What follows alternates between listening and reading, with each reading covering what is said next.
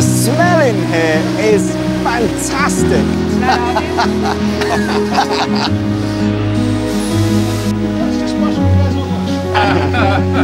These two pieces of wood are similarly matched. Wow. Our old facility really was finished being built. This place is just so. Okay, look at that. You can tell it's autumn now. There go the geese flying into the beautiful blue Nazareth sky. You can't see that. Taylor's desperately going to try and get a shot now. There they are in formation. Flying south for the winter. Absolutely, that's what we should be doing. If you look over my shoulder here, you will see a building that looks remarkably similar to the one that we've just left. You were saying that when you built this, there was an attempt to try and almost create a replica, right? So when we actually built the museum, so when we came in 1964 to build this property, this building probably would have been about maybe 50% of the size it is right now. So you can see we're kind of in a residential neighborhood. We've expanded this building as much as we possibly could for guitar construction, but Chris was very adamant many years ago about properly celebrating the company's history. And with so many people coming here for tours to watch how we built guitars, he elected to build this museum. It was a massive investment for us. I know there was a lot of questions at the time if we would get a payback for it, but Chris pushed it through. And as far as I'm concerned, it's one of the greatest tools we have. People come every summer to take a look at it, and it's built in the spirit of the old Martin factory, Lee, right? It's beautiful. And you were saying also, this is Ramin, by the way. Yes. Ramin's, we met, if you go back about 4 years ago to some Nat and videos, you'll see Ramin taking us around the Martin stand there, so it's great to see you again. Likewise, haven't seen you for a while. nice to see you guys, been too long. And Carmen, you were saying that, again, up in the sort of just slightly up the hill there, Cherry Hill. Yep. That was where the original Martin... That would be the original location coming from Hudson Street, New York. So he would be up there for a period of time before he would purchase 8 acres of land. He would be allowed to be purchased in the town of Nazareth. At 1857, and then about 1859 is when you would see the factory completed in construction and actually producing guitars. Well, let's head on in. Take a moment to admire this super cool kind of pathway as we go in. The whole lobby is sort of like, has design features that evoke the acoustic guitar. So all the way from the peg head, when we go in, you'll see even more of this. Oh, cool. The fretboard. This was the 75 fret edition. It's a microtonal guitar. Yeah. Oh, I see, right, so look at the way that all the floor tiles have been laid to make the big acoustic guitar. Oh, and yeah, mirrored in the ceiling as well. Mirrored ceilings, it's a big favorite. There's Mitch. Mitch is the second most senior person in the entire company after Chris Martin, and he's delivering coffee to us. That's literally how important we are. I said, I don't want... Welcome. Welcome to Martin. Thank you so much. Look at that. What's the story? I know we're going to go into cars rather than guitars, but what's the story? So if you come over here and take a look at the brand on the side, it's Paul Jr. design. So this would be a collaboration we did with American Choppers. So Chris was always enamored, really liked the whole theme of that when it was popular with the television series. So we did a program with them. If you look it up, we actually have an episode with the Tuttles where we built a guitar for Paulie Jr. and Paulie Jr. so nicely built us this piece. And when we received it, actually, we got it in the Sawmill, and we had our local neighbor, Formula One driver champion Mario Andretti, drive it right down in for us. So it was quite a neat thing for us to do. So Mario Andretti lives near here as well. Yeah, he actually lives right up the street here. So maybe we're going. He's a big part of Nazareth history. I bet. These days, Santa Claus drives the trike. Yep. A few times a year. You know, we'll have like parties for big events, and Christmas time is when Santa. So any like long white hairs in there, that's essence of Santa Claus. Is this a road legal car? Yeah. Yep. That is epic. Why aren't we taking this out for the day, Tay? Well, look, what are we doing first? We're doing the museum or the factory? Or factory first? Yep. Okay. Yep.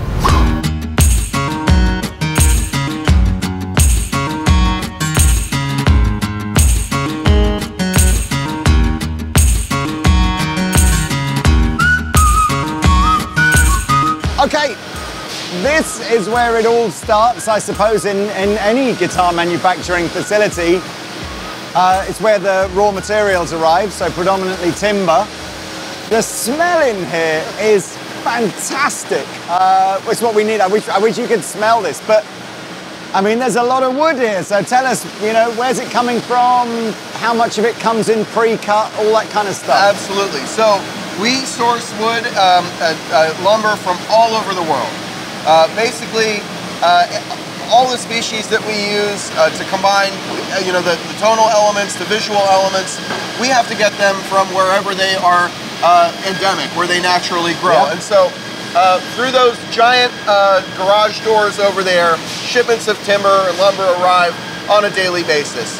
We have a few other storage facilities around town as well, but mostly when the rubber meets the road, this is where things are coming in to begin the process of making a guitar. So just here where we're standing, we have spruce from Alaska, we have rosewood or sapele from various African nations.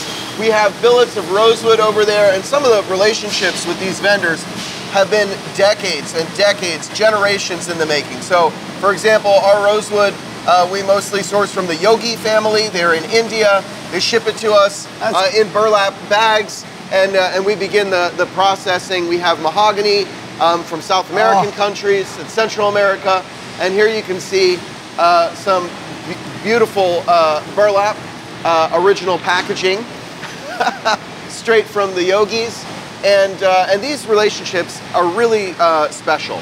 So routinely we'll have our wood purchasing group and other logistics folks physically go visit all the places that these woods come from, far-flung places, and some of the stories that our wood buyer, Mike Dickinson, has from his travels around the planet looking for the best tone woods are incredible. That would be worth a whole series by itself, honestly. But here you can see we have... that's what you need, the Discovery Channel. If you're listening, that's what you need to do. Go and follow these guys around where they go and find all the wood from. Yes. That would be cool. It's like finding Bigfoot, except we actually find this stuff. We got mahogany here, and you can see that these have been resawn, but this was all one big board, and it's been resawn into smaller pieces, and these quite clearly are going to become the sides of instruments. So I suppose unlike the electric guitar factories that we've been, you don't have, apart from maybe neck billets, you don't have a lot of use for pieces of timber that are maybe 2 inches thick. That's true. Everything's got to be cut to a pretty thin precision, right? And then bent into shape. And absolutely. Now, we used to resaw most of our wood. We still resaw some percentage of it. So that's still a skill set that we keep, and an ability we like to have, because to your point, when wood is available, it's not always an option for us to dictate exactly what the dimensions are that it comes in. Sometimes we have to, we have to take it and work with it in whatever form it's available to us. So does it sit here and kind of acclimatize for a bit, or is it straight into a drying process, or what happens next? We do acclimate wood in a variety of ways. We test all the wood that comes in to make sure that it's at proper dryness levels. Oftentimes when wood comes in what we call a little bit green or a little bit wet, we will put it in one of our various kilns over there, and we will dry it.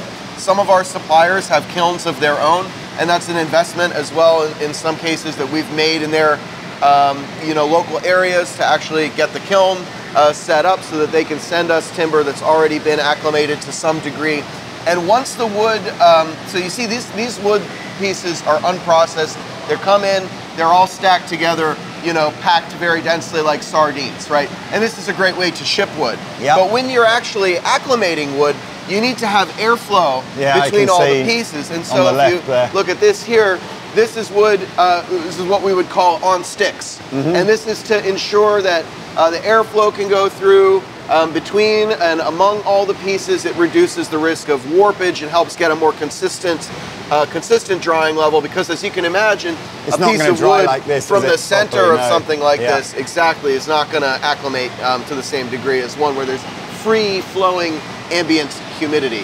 One other note too, if you see these purple papers hanging all over, this is basically tracking documentation, so we could go back, we know where the wood was sourced from, all the proper paperwork, everything is coming in as legal. Just as Ramin pointed out, a lot of sustainability, the certified cedar program we have, but even little things like this, it says, Yeah. you know, we have a waste reduction program, so we're constantly looking at that, quality checks. This is where all the stuff gets received into the factory. I remember Diane. Have you seen Diane at all? Diane Ponzio? Yeah, I mean, I know she retired haven't talked a few to her years in a ago, while, didn't she? but we're always in touch, But- and she's living her life in New Zealand. I remember Diane saying to me, you know, one of the biggest worries that Chris Martin had was that, you know, if the whole supply chain of timber, you know, obviously guitars is a tiny bit, but if the whole supply chain isn't responsible about where we're sourcing timber from, how we're using it, it will just run out. Yes. You know, obviously catastrophic environmental implications of that. One tiny offshoot will be, we won't be able to make guitars out of wood anymore. But yeah, being responsible about where the wood comes from, making sure that it's sustainable, is so important. These purple tags are kind of special. To Carmen's point, we have maintained chain of custody documentation for all the wood that we purchase. However, certain certification bodies have even more stringent requirements. Yep. And so the purple tags indicate 100% FSC certified wood. That's Forest Stewardship Yep. Council. So certain models that we use 100% FSC, most models have a content, you know, anywhere from 80% and up of sustainably sourced woods with all the accompanying certifications. But these purple ones, you might see, for example, on your Shawn Mendes model, that's 100% FSC. The Earth guitars, the Biosphere guitar, which have the really cool, funky artwork on there from Robert Getzel. So those purple tags are above and beyond in terms of how we pick and choose where we get it Presumably, from. though, apart from, you know, I don't know, sort of reclaimed stuff or really weird exotic stuff purchased presumably in minuscule quantities, the vast majority of timber that you're allowed to use has got to be FSC compliant, I assume. Most of it is compliant, yes. And the thing is, we don't like to, when we communicate with the world about sustainability content, we are really committed to making sure our messaging is really clear, is really accurate, and the consumers know exactly what they're getting. But to that end, we're sometimes overly, in my view, a little bit overly cautious about when we say what's sustainable and what's, you know, what's not advertised explicitly that way, because the content might be 85%, and if it's not 100%, then we're not going to say this is a model that that is sustainable. So, generally speaking, if you're buying a Martin guitar, all the woods that we purchase are done responsibly, ethically, something we take very seriously. But if you're buying one that says explicitly on the label it's 100% certified content, if that's something that's important to you, rest assured it's something that's even more important to us. So we want to make sure people are still able to build these guitars in another 200 years, you know? 100%, yeah. So here you can see some large billets of wood. You mentioned neck billets earlier. These are going to be resawn on some heavy-duty material saws over there. This is heavy-duty material. It's actually quite dense.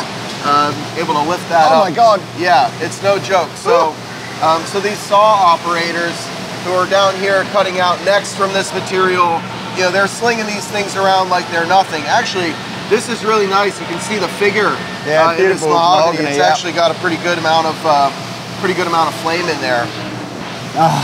Right? Smells so good. That cedar ribbon lining that we use is sort of what makes the guitars smell like a cigar box. You know? I honestly think Martin should go into making aftershave. You know, smell the wood. Yeah, exactly. Wow, there's tons of more. We got even more, and well, yeah, these parallelograms and these funky trapezoid shapes. We cut them all out ourselves. From these much larger billets of wood. Oh, look at these. Yes. Live edge, baby. Now, back in the day, I don't know if you guys are familiar with Nakashima, the furniture designer. He does all this really organic. He sort of started the whole live edge natural Right. vibe thing with furniture. We used to resaw a lot of his wood here Okay. as well back in the day. So when I see stuff like this, I think, man, you know, Nakashima bench or Martin guitar all day long. Give me the D18 because I can enjoy that That's everywhere. amazing. That's so cool. Mitch said this before we came in and we didn't catch it on camera, but it's surprisingly dust-free, isn't it? I mean, in the last couple of factories that we've been in, you really felt, as you got to the end of the day, there was a little bit of like, you know, a little bit of a tickly cough kind of thing. But, Well, yeah, well, it see, feels- we don't just want to protect our employees' singing voices, you know, but their safety, their personal safety is pretty critical. And so you can see all this It's a massive ductwork above us. extraction It's stuff, isn't it? huge. And there's a pelletizing machine out there. There's another one on the other side of the building that's actually turning a lot of wood dust, compresses it into pellets. Oh, wow. Which could be burned, you know, for heating, home heating fuel, basically. Oh, so there's almost no waste then at all. We try to minimize as much as possible. Now, that being said, there are pieces of wood that are fall off, right? Yeah. That are, right now, we don't have a use for them. And so they may end up, discarded. Yeah. A lot of the time, employees who are woodworkers will actually go and see if they can take some home. Oh, okay. You got to get permission, but that's something that we're definitely open to and encourage people's creativity even outside the factory as well. If you guys would like to watch. Yeah, so what's this guy cutting the neck billets presumably now? Yeah, so he has traced out a variety of necks. Well, it looks like they're all the same neck, but they're nested into one another such that we get the biggest yield out of that piece of wood. And the cool thing is that the orientation of this grain is such that we're cutting it on the flat sawn side so that when you turn the neck 90 degrees, that it's going to be quarter sawn in the direction that'll resist the string tension. I mean, So- I think it's interesting, I think, as you go through the factories, how many of these processes, before you start getting into the real detailed cuts, are still just done by hand, you know, by eye or with a pencil drawing or something. Absolutely. Yeah, it's cool. I mean, look how quick he is as well. It's hypnotic. I would be so bad at this. I would have lost 3 fingers already, in fairness. These guys are some of the best in the world, these men and women, you know. What you'll notice as well is that the saw blade has been set exactly at the depth of this material, and that's a safety measure to make sure that there's no excess saw surface exposed. The amount of clearance is perfect, and I would imagine it has to be reset depending on the exact dimensions of whatever piece you're cutting in there, whether it's for neck billets or for something else. So how many necks? He's going to get what? 3 necks? He's going to get out? 4. Looks like 4. Okay. And then we'll have one sort of fun shape in there. And on a day-to-day basis, as part of my job in instrument design and product development, we are always trying to come up with new and creative ways to use the fall-off material to make something else. So by fall-off material, you mean the stuff in the green dumper, yeah? Correct. Yeah. So let's say, hypothetically, if we have the ability to make front blocks, and obviously on an authentic guitar, most standard series stuff, it's going to remain as a one-piece solid front block. Well, it might take a little bit more labor and cost a little bit more time to take 2 pieces of perfectly good wood that are just too small, combine them. That's something that we're exploring. Waste is our biggest enemy. Yeah. This looks interesting. Yes. It's where the naughty employees are put. Yeah, well, some of them like it though in there. No, this is our kiln. We have a few of them here. We're surrounded by kilns, and this is where we acclimate wood. So over the course of a few days or even a few weeks, wood that comes in that is not already dried at a level that we are confident that it's stable dimensionally, that it's not going to warp or move, we have to make sure ourselves that things are dried at that level. And honestly, this process is also pretty important in that it can get rid of any like parasitic things that may be living in the wood. The last thing we would ever want would be like some biological entity coming in. You know, you ever see that movie, The Thing? You know, with the weird crab creature that eats people. So we want to make sure that if there's something like that that's hiding in a piece of wood, that the kiln drying process is going to make sure that the wood's safe. You realise that I have seen The Thing. Yeah. And you could be that parasite if it was the actual thing. We could be getting the tour from the parasite in The Thing. We'd never know until at the end of it he eats me, and then we'd find out. It's almost Halloween here, so you know, you've given me some ideas. Are we going? Our secondary acclimating room. Oh, okay. Ooh. Oh yeah. So this has got like almost a bit of a sauna feel. I bet the lens mists up in here. So nice smell though. What are the really big lumps? Are these just things that might get sawn into things, or is this some sort of test? That's a good question. It looks like this is a piece of very nice rosewood. Yeah. That has come in an irregular shape. Yeah. Probably because it was cut 100 years ago. Yeah. For some purpose that was not guitars. This is, I think, when you were talking about what's sustainable and not sustainable, I suppose inevitably that's a good example of just like this has just been, you know, could have been cut down 50 years ago. It can't be classed as sustainable because nobody really knows where it came from. But it doesn't necessarily mean that it's irresponsibly sourced. Well, we know, we'll know where it came from. Right. But the question is, you know, what was it being used for before? Yeah. Who knows? And that's something that you see in the rest of the marketplace. You can really tell what's old growth wood a lot of the time that's been stored, that was cut for guitars, that's been properly stored, and then a lot of the folks that are out there, other brands that are making lots of Brazilian rosewood guitars, you can see that the trend there is more and more towards stump woods. Right. So they're actually trying to find logs that were already cut, you know, what's left of the tree now, and they're going back for seconds basically. Right. So we don't like that stuff. Right. Just a quick example, you see some of these sides here, even some of the smaller ones are probably what, rimming ukulele sides? Some of them look, yeah, these look like Koa, Triple O sides.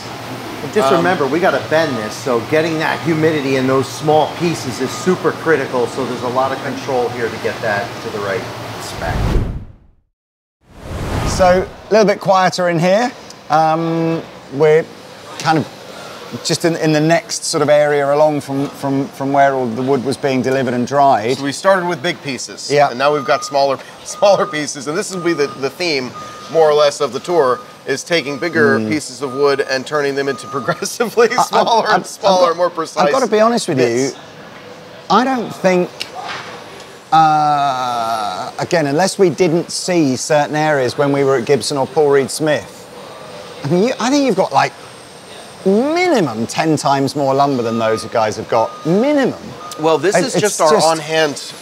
This is just our on-hand lumber. We have a variety of other storage facilities where we're keeping even more lumber, but this is the stuff that is that just, sorry to interrupt there, I mean, this can't be indicative of like, you know, what like a month's production is. You must be, is there a sense of like, if there's good wood out there, you just want to acquire it and then keep it? It's just vast. You know, we're not like hoarders per se, but we do try to purchase enough wood to have a strategic inventory just in case there is some disruption in the supply chain, and that's something that that we've seen. Like right now, for example, at the time of the filming of this video, there's some political unrest in Guatemala, and shipments may be delayed, right, of certain certain woods that we get from Guatemala, where it's mahogany or rosewood. I'm not 100% sure. But it's mad. It's like good. In those cases, it's good to have stuff on hand, right? So that it's like the Indiana Jones movie, you know, where he just like finds all the stuff that they store, and you just go, it's just vast. Yes, although in that movie, that stuff is put away, never to be seen again. And in our world, we keep this stuff so that we can put it out into the hands of someone who's going to enjoy it. Hopefully, many people will enjoy it over the course of the life of a guitar. This whole area here, it looks like on the right-hand side, is ribbon stock. So this is what we use for the linings of the inside of the guitar. That's going to be very, very good smelling. So you'll see we have these pieces here, and then what they'll get processed into are these kerfed ribbon linings, which you take a stiff piece of wood, you cut a bunch of curved cuts in it, and now it's a flexible piece of wood. I'm gonna try to put this back. You're never gonna do that, are you? Came from. Go on, Oh boy. You're gonna have to just lean it on top. Oh boy. Oh no, now you're in trouble. Not again. Oh no, you did it. Well done. Ah, here. Oh. Okay, there we go. Okay, we'll just pretend. Everything in its right we place. We won't hear. Don't tell Morgan back there. So it's on tape. So here you can see, I mean, just the diversity of woods that we use. We got certified cherry here, certified machiche, all these purple tags, 100% FSC certified cedar for our ribbon linings. And the Holy Grail, of course, if this was Indiana Jones, would be right around the corner. Yeah. So would you guys like to see our most precious treasures? Oh, would we? Lead on. So we have come down to a special section of the timber storage here, lumber. You call it lumber, don't Acclimating, our acclimating zone. And there's all sorts of examples of interesting stuff here, but Joe is going to tell us about some of the sort of pieces of wood on here, and I guess this is about selecting the special edition kind of stuff, is it? Yes, it is. This is different species that we have that we offer to dealers when they come in. So when you're looking down here, this is a book match set of Pomelo sapele, and when you get the right angle and the figure in that, it's what people are looking for. What's your background then? Is your role here to sort of manage the more unusual, the rarer kind of timbers that come through? Yes, I deal with the custom shop. All dealers that come in, they come down here to select wood. I take care of all the inventory, and I'm a wood guy. Right. Not so much guitars, but wood. I like wood. You have exceptional figured koa. Yeah. Get some really nice flame in that. Koa's a special wood. That's the one that you cannot now cut down in Hawaii, right? And you have to just wait for Mother Nature to knock a tree over and then see what you got. Right. So I guess that's pretty difficult to, get hold of. Yes, it is. This looks beautiful. What's this? Yes, so this is wild grain East Indian rosewood. This is an example too with the patterns. You could go one direction, which is our traditional grain goes towards the neck, or if you just want to capture all the figure, you can go different direction, capture more. That's beautiful. Bit of quilted. Yep, quilted maple. Quilted maple, yep. And then I guess it's and just then a beautiful this is another piece of East Indian rosewood, fancy East Indian rosewood. I mean, that I kind of think, if you flip a Martin guitar over, that's almost what you want to see, isn't it? Just that sort of hyper traditional. Well, I suppose it's up to you, isn't it? See whatever you like, but that's kind of for me. I guess I think I stay with that. Just keep it, authentic.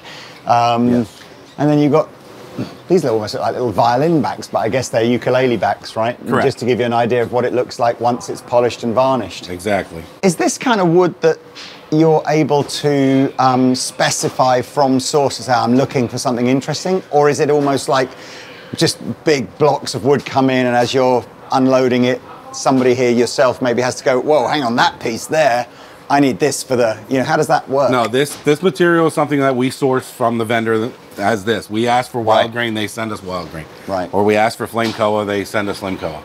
Now, with that being said, we do process lumber, or like for mahogany, and there are times where you'll come across a piece of mahogany that's just insane. Yeah. So yes, then we will use that, for exotics also, but. That's cool. And I gather as well, Carmen has sort of managed to find an example maybe of something that is a little bit out of the ordinary. Yeah, I mean, this isn't exactly something out of the ordinary, but I think this might be something you're interested in, Lee. I just want to take a look real quick. Yeah. Do you see what this is? It'd be Mr. Mayer's. So you kind of see how we go through and... Oh, well, that's cool.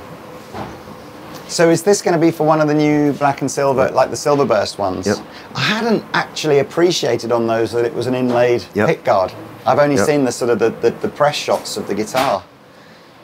Wow. Did you know that? Did you see that, Pete? That it's got I did see that. Yeah, see, you're paying more attention than me, aren't you? And that's Engelmann spruce. These are real tops that will end up on guitars. Absolutely, yep. They may end up in Andertons. They may. Those are just set aside. Those are actually going into production today. I got to take those upstairs. Wow, there you go. If I may jump in here, you notice one of our waste reduction strategies. Okay, it's actually there are production reasons for it too, but we don't have pearl underneath where the fingerboard extension is actually going to cover it. Yeah. And that there's a few reasons. You know, that joint up there between the pieces of binding, some instruments have that exposed, and that takes quite a bit more time and energy to get it exactly where it needs to be. But knowing in this case that it's going to be covered by the tongue or the fingerboard means we can save a little time and a little bit of material. Wow, how thin is that piece of rosewood? Just remember too that the bottom of that fingerboard will continue with pearl. Yeah. So one thing to think about is the complexity and the geometry that has to be worked out in here to get it to look right. So, but yeah, this must be so thin. This piece of that's ebony, is it? Yep. Because I was just looking on the back to go, does it go through to the back? But it's just presumably what, laser etched or something in there, and then. Yep. John does it all himself, doesn't he? He's literally down here this afternoon. We might see him later, you know. He's not here really. You know, out of all the signature guitars that we do, I've not worked directly with Mr. Mayer or anything like that, but he is one of the most engaged, most interested, most sort of specific in trying to achieve the things that he's looking for compared to many artists. I mean, he's a real guitar guy. Much more so than some of the folks you might think of with signature models. It's like, wow, deeply invested. We've had that message from Paul Reed Smith as well. Same thing, whether it's guitars, amps, pickups, switches, you know, watches. Well, the payoff at the end is incredible, that the product is really a good reflection of what the artist really wants and values. Yeah. So. Which is really important. That's the most important thing. Yep. Right. He's happy, right? I think we're done right up here. Thanks, Joe. That's awesome. I'm excited maybe one day to actually, you know, come back and do this whole wood choosing. Oh, can we just get a shot of up here as well? Look at all this. The periodic table of wood. Wow. Do you know this off by heart, Joe? Could I test you? I do not know it by heart. My purple heart. So it gives you, I see, so you've got basically, it's just showing you sort of typically how heavy the wood is relative to each other. How heavy the wood is, and it's color coded for where it's harvested. It's brilliant. I'm not going to take credit for this. I was almost going to take credit for this. Mark's just said, you know, what he sees when he sees all these guitar necks that are sort of all these parts waiting to be made in guitars.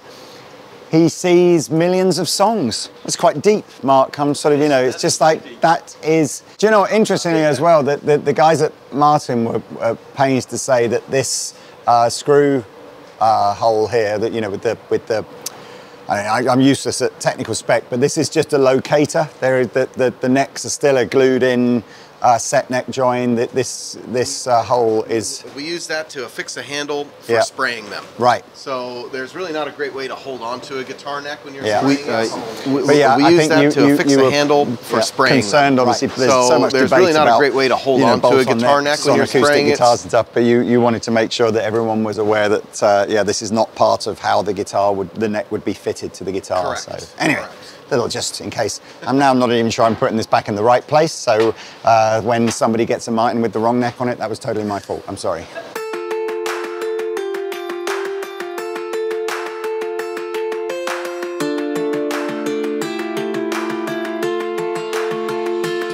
So just real quick, this would be basically where we produce parts. Yep. So everything comes in, as Ramin explained.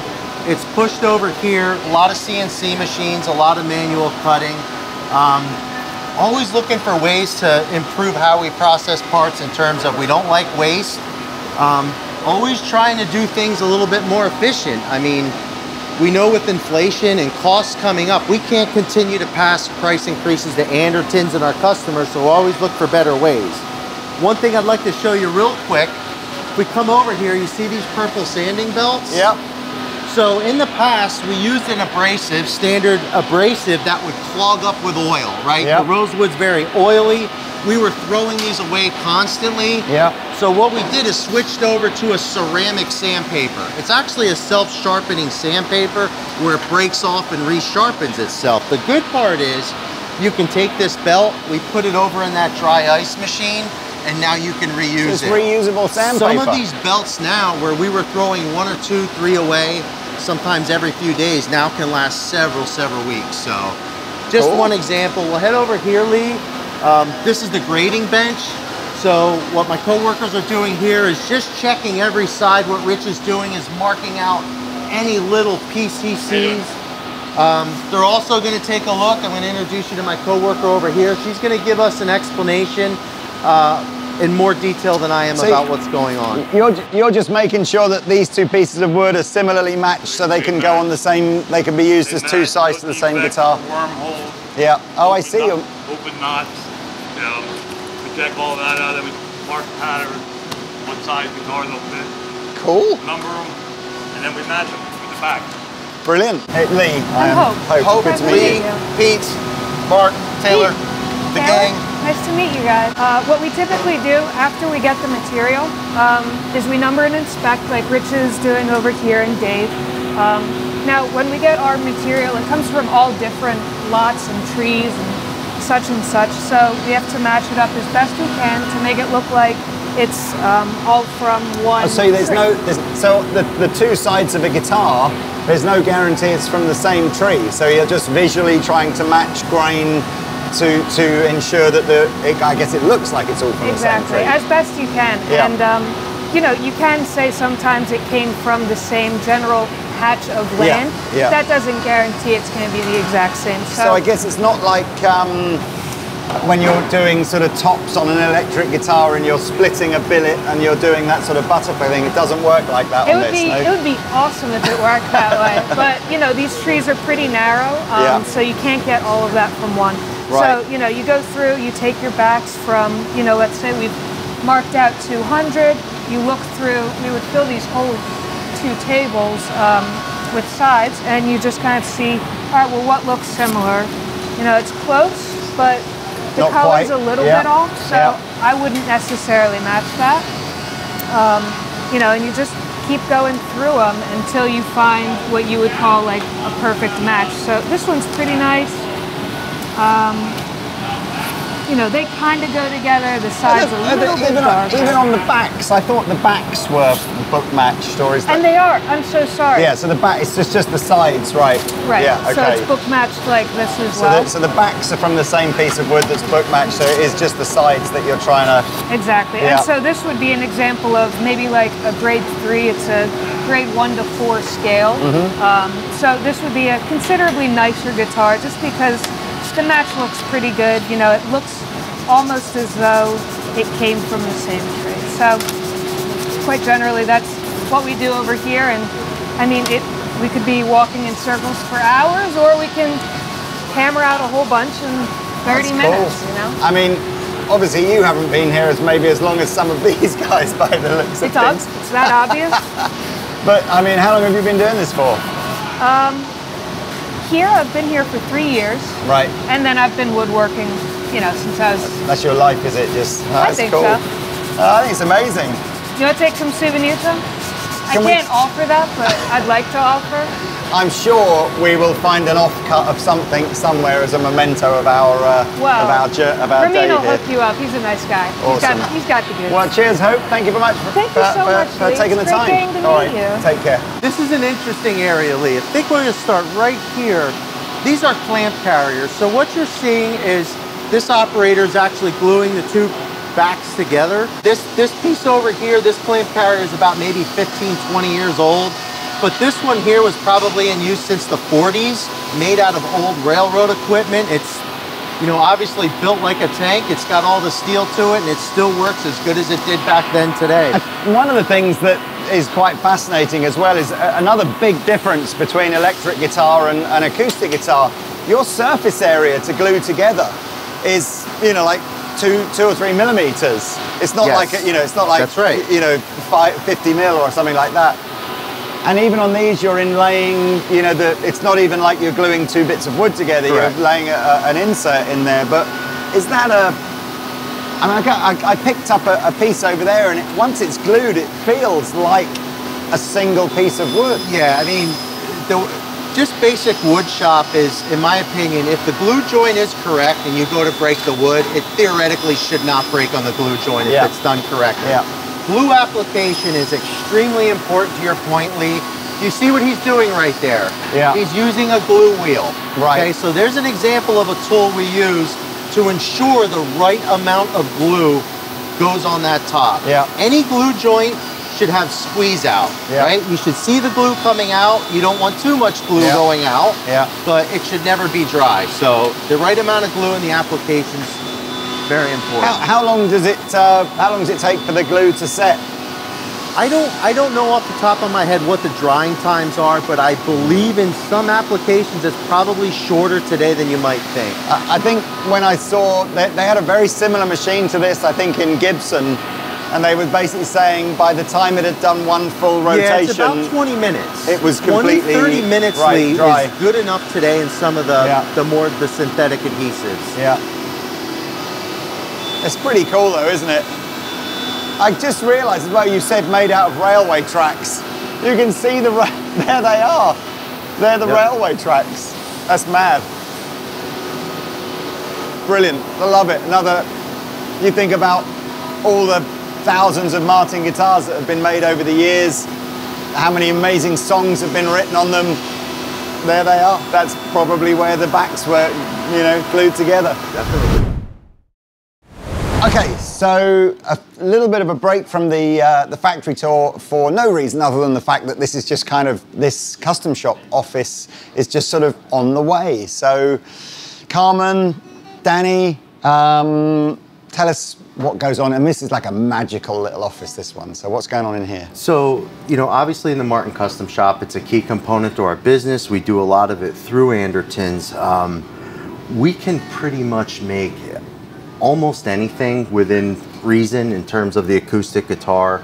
That is always not easy to do. So a lot of different ideas have to come to us, and somebody has to figure out how to get this through the floor. Make sure that we're able to build it, make sure that all of the dimensions and specifications can go together. There's a lot to it. There's a lot of different bracing patterns, angles, and designs that may not go with maybe a 12 fret guitar or something you're looking to do. So typically how it happens is if you go to Andertons, you want to order a Martin Custom Shop guitar, they get a hold of our distributor at Westside and they work directly with Danny and myself. So what Danny does is, Danny's a pretty unique coworker. I've worked and known Danny. He's actually grown up right next to the Martin North Street factory. So Danny makes his own guitars and is very familiar with how Martin makes guitars. So he's the one that gets the spec sheet, works with me to say, hey, I'm going to get it into work. Here's what it's going to look like. If there's any things that need to change, we'll work with Andertons and our distributor Westside and end up creating, this is just one example of some of the amazing things. Danny. What have you got in here that you've been involved in then? I'm gonna say this one right out of the box. Okay, beautiful. This is an Italian Alpine top, zero Cody back and sides. What did someone actually ask for? Just like a D45 style, or how does the conversation start? This conversation will start as, I love a 42 Dreadnought instrument, but I'm thinking about doing a different back and side set of wood. What kind of top can you help me pair with that back and side set of wood to bring the best out of that guitar as a whole? So that's what I'm going to do. I'm like let me think about that. We can work with this. Again, this one is Italian Alpine. It's gorgeous. I don't think we do enough, or any, I don't think, of this. My guys are talking to customers about making the Fender of their dreams or the Gibson of their dreams all the time. Right. Maybe it's just like a well-kept secret, this kind of thing. So I guess, you're working within historical shapes, so you've got to have, a base model that you can't deviate from. Yeah. But presumably you can go for headstock styles, inlays, different types of timbers. Correct. Bracing patterns. Yeah. Bracing patterns. I mean, this is beautiful. The reveal flame maple binding on here just looks stunning. It's sharp. There's numerous different head plate inlays. There's a torch. There's an alternate torch. We have a script logo. We have a fancy tree of life that you've seen on a previous instrument. We can't show you that one. I was going to say, but that one's very special. But it's just trying to make sure that what you're doing as a complete thought works together well. You don't want, you don't want a blue with a green and I'm being ridiculous, but that's the truth of it. You want to try and keep everything that's as coordinated as possible. I think we ought to try and encourage, you know, customers to just, because we've got some amazing sales guys who've been selling Martin guitars, you know, for all their lives. And I think it would be, I like the idea, again, they'll get like a rough idea, come back, talk to you. Yes. I mean, this is where you're sort of going, you've probably had your D18 and your D28 and you're sort of going, you've got some special birthday coming up, or you've had some milestone in your life and you're just going, right, I'm doing it now. Yeah. And so that's a beautiful guitar, isn't it? Different things we can do. There's different body sizes, different shapes, etc., etc. So, you know, a little bit, we do have to watch where we go, but for the most part, we try and get you what you want. So there's it's like I'm like a kid in a candy shop in here. There's a couple of things that I want to show you. One was, we might as well start with this. I spotted this top, and there's a back over there as well that was being kind of made as we sort of walked in, or at least some of the bracing was being glued and checked. And I was like, so what is, I've never seen this. It's like, I mean, I initially just assumed it was just some ornate carving for the sake of ornate carving. I gather that is not the case. Well, sometimes we do beautiful things for no reason other than that they're, you know, Can we grab beautiful. that one as well? This was the back. In this case, so this is semi-secret. This is proprietary stuff that we've been developing. We always are working on new and exciting ways to optimize the tone of a guitar and to make use of woods, in this case, maple and walnut, for example, that are perhaps less accepted in the market of Martin guitars. In the Martin world, you know, we have a rosewood and mahogany kind of gang, right? Yeah. And we really believe in other woods as well, whether it's maple or walnut or any other woods that are sort of domestic, locally available, not pressured in any kind of way. And so this is just one of the ways that we are working to optimize the tone of guitars made with non-traditional tone woods and sustainable tone woods. And so I can't give you all the deets, all the tea on exactly when or what is coming to market. Wink, wink. But someday you may find some of these features, which our R&D team under Nate Hoffman and our guys Josh and Brent over there have worked really, really hard to not just make an acceptable guitar out of maple and walnut, but to make an exceptional guitar out of maple and walnut. That first and foremost, when you play it, and Danish Pete may be strumming one back there now. We can't show it, obviously, but so coming soon to a music store near you, perhaps. In England. I mean, I'm always fascinated by the sort of, you know, it's a 200-year-old concept, the acoustic guitar, and still trying to find ways of, you know, sort of adjusting. In fact, it's way more than 200 years if you go back. I'm talking about the Martin Dreadnought style thing. Well, yeah, sonic channeling, weight relief, optimized bracing patterns. These are things that we never, you know, we never imagined. You know, probably 20 years ago, this is where we would go. But we have to always keep developing, right? I feel bad now. This is like, obviously, I haven't done this for many, many years, but you know when you're at a bar talking to somebody, but there's like somebody over the you just made eye contact with them like that. This is kind of what's happening to me at the moment, but instead Tell me about her, Lee. There's not a beautiful lady. Well, there is a beautiful lady over here. Can we see this? Absolutely. So man. A couple years ago, we wanted to do something special, you know, unsolicited, just as a gift, a token of our appreciation for a certain touring musician that we love and collaborate with regularly. And so at the time we were still experimenting with the SC platform and what we could do. So in this room are all kinds of prototypes and things that will probably never see the light of day. This may be one of them, but I built a pair of Cocobolo SCs. One of them we gave to Mr. Mayer, and the other one we kept here. And so it's here, it gets played in the custom shop. It's got beautiful Tree of Life pearl Ivoroid binding.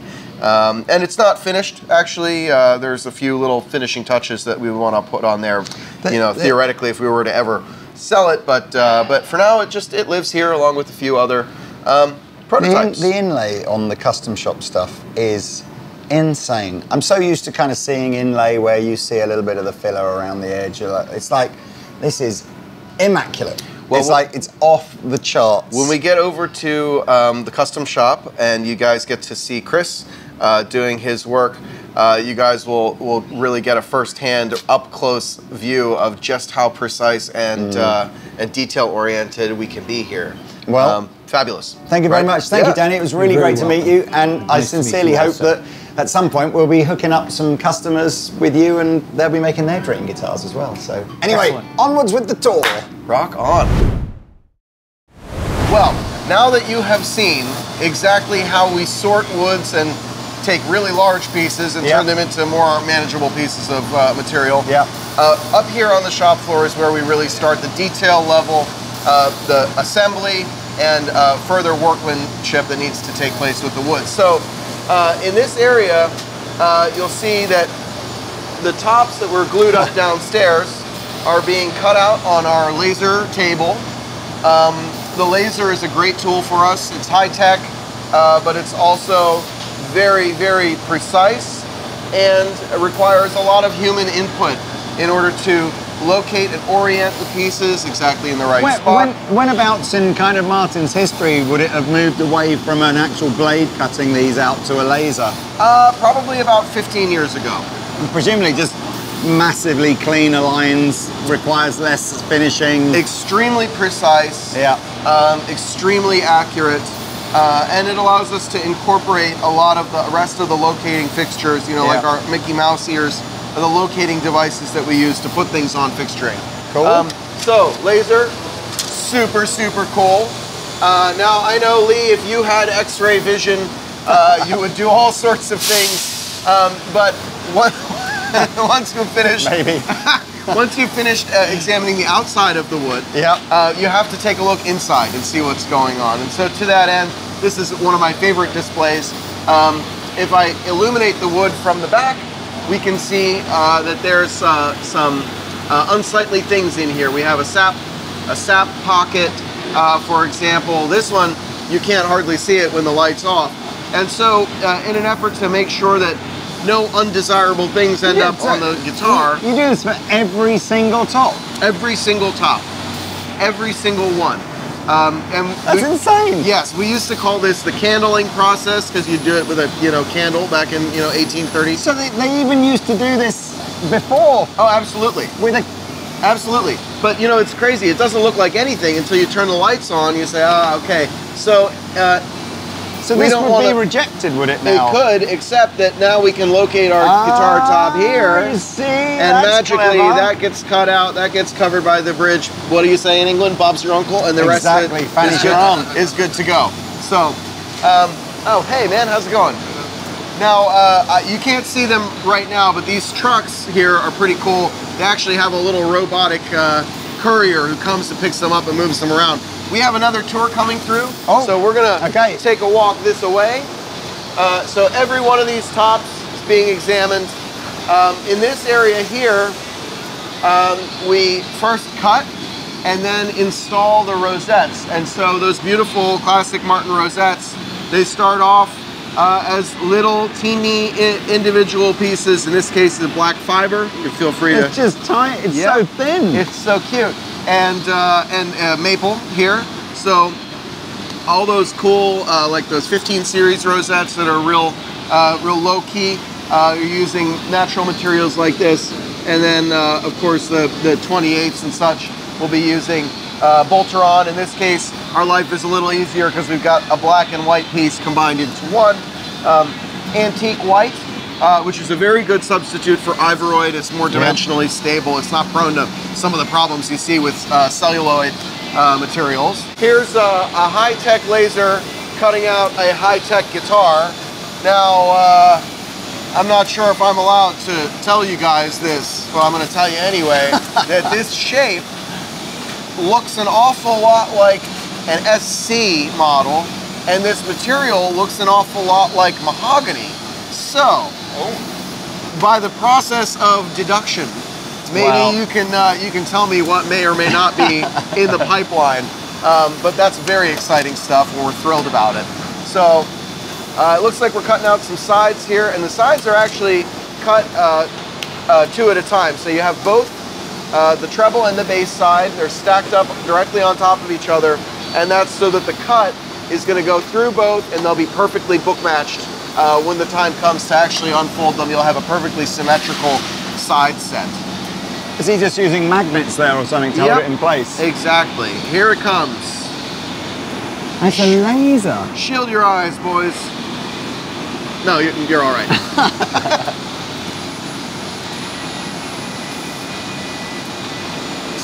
Now, one of the great advantages of the laser is that it lets you smell each and every wood in a new and unique way. You know, we don't like to burn wood around here, but you know, obviously there's some small amount that's getting burned. And you can really see why they call it rosewood, because it smells just like roses. That's fantastic. We'll see if I can get a piece for you. It's pretty fast as well, isn't it? I think it's very efficient. So another benefit to this is anybody that does woodworking, you know that when you start to cut cross grain, you start to get tear outs. That was a huge source of waste for us. Yeah. So with the laser, the router, we're not using a router anymore. Feel how smooth that is, Lee. Yeah, I think I said that. I noticed that before. It's like there's a lot less hand sanding is going to need to go on these edges because it's so smooth. 40% reduction in scrap rate at this operation by moving over to a laser. That's great. Here, I'm going to grab you guys a piece of rosewood here so you can sniff it.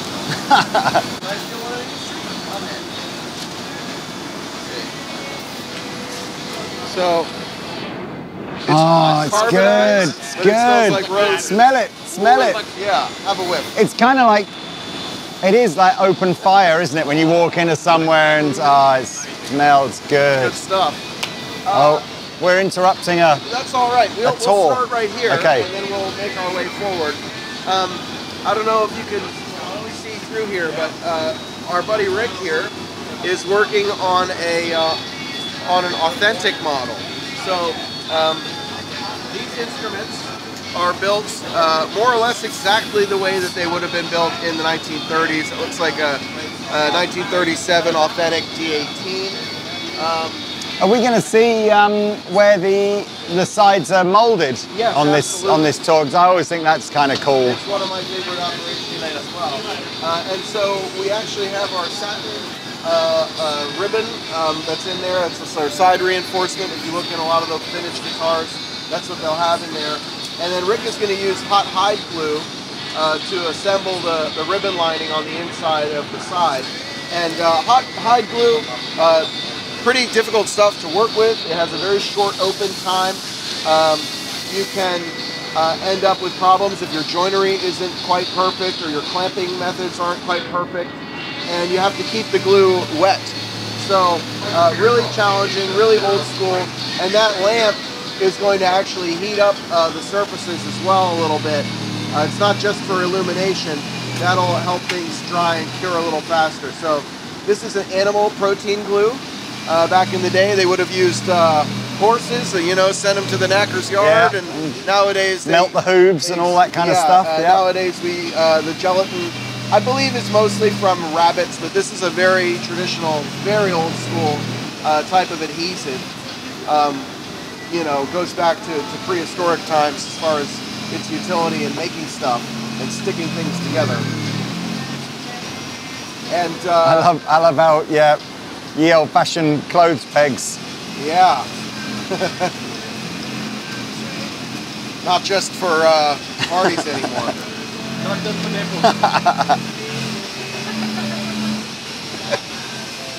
And this one a little bit further on in terms of its... Absolutely. And here you can see Chris, a.k.a. Spaceman. Spaceman? Spaceman. He is the man from outer space. And same kind of glue? Yes, this is all hot hide glue. This is an authentic 28, it looks like. And you can see that he's actually pocketed the ribbon already, cut small pockets out so that the braces will tuck perfectly into the ribbon lining when he slaps the top on this instrument and then puts it in the glue up press to apply pressure top and back. Is the back already glued on there? Yes. So this differs from our standard production. As we mentioned, the back is already glued on. In standard production, we glue the top and back on at the same time using a PVA, like an acetate type glue. But here, the back goes on first, everything gets cleaned up, On some of our authentic models, the aged ones, we actually use a proprietary blend of herbs and spices on the inside of the instrument to make them smell like old guitars. Not kidding, not kidding. It's crazy. Why is this one in a? Why is this one in a clamp, whereas the previous guy, is that because it's got the back on already? So that's getting ribboned right now. But when you actually go to glue the top and the back on, if you don't have good support all the way around the outer perimeter of the rim, it moves, does it? It can blow right out. Right. It still wants to be a tree. Yeah. The pressure that comes down to affix the top and back is so great that it could explode the whole. Yeah, this is a great example of the locator pins now as well, why you need those. And then the other locator pins are on the top call. Yeah. Amazing. We got our room at the end here. It looks like we got 2 guitars. So the authentic model, rather than going in this heated bladder press here, the authentic models go in a hand crank press. And then as soon as that's down, Chris is going to check for a squeeze out around the whole instrument. Pulling another one here, ready to take a look at it. What do we got? Double O, or triple O. Yeah. So this one, again, the back is glued on and cleaning up any little extra bits of hide glue. It's funny, if you look at some vintage guitars from other makers who will remain nameless, you look inside there and it's like, man, the hide glue is everywhere, just gobs of it. And one thing that sort of sets us apart is that we've always maintained a certain clean German sensibility around how things should look even on the inside where no one is going to see them. It's amazing.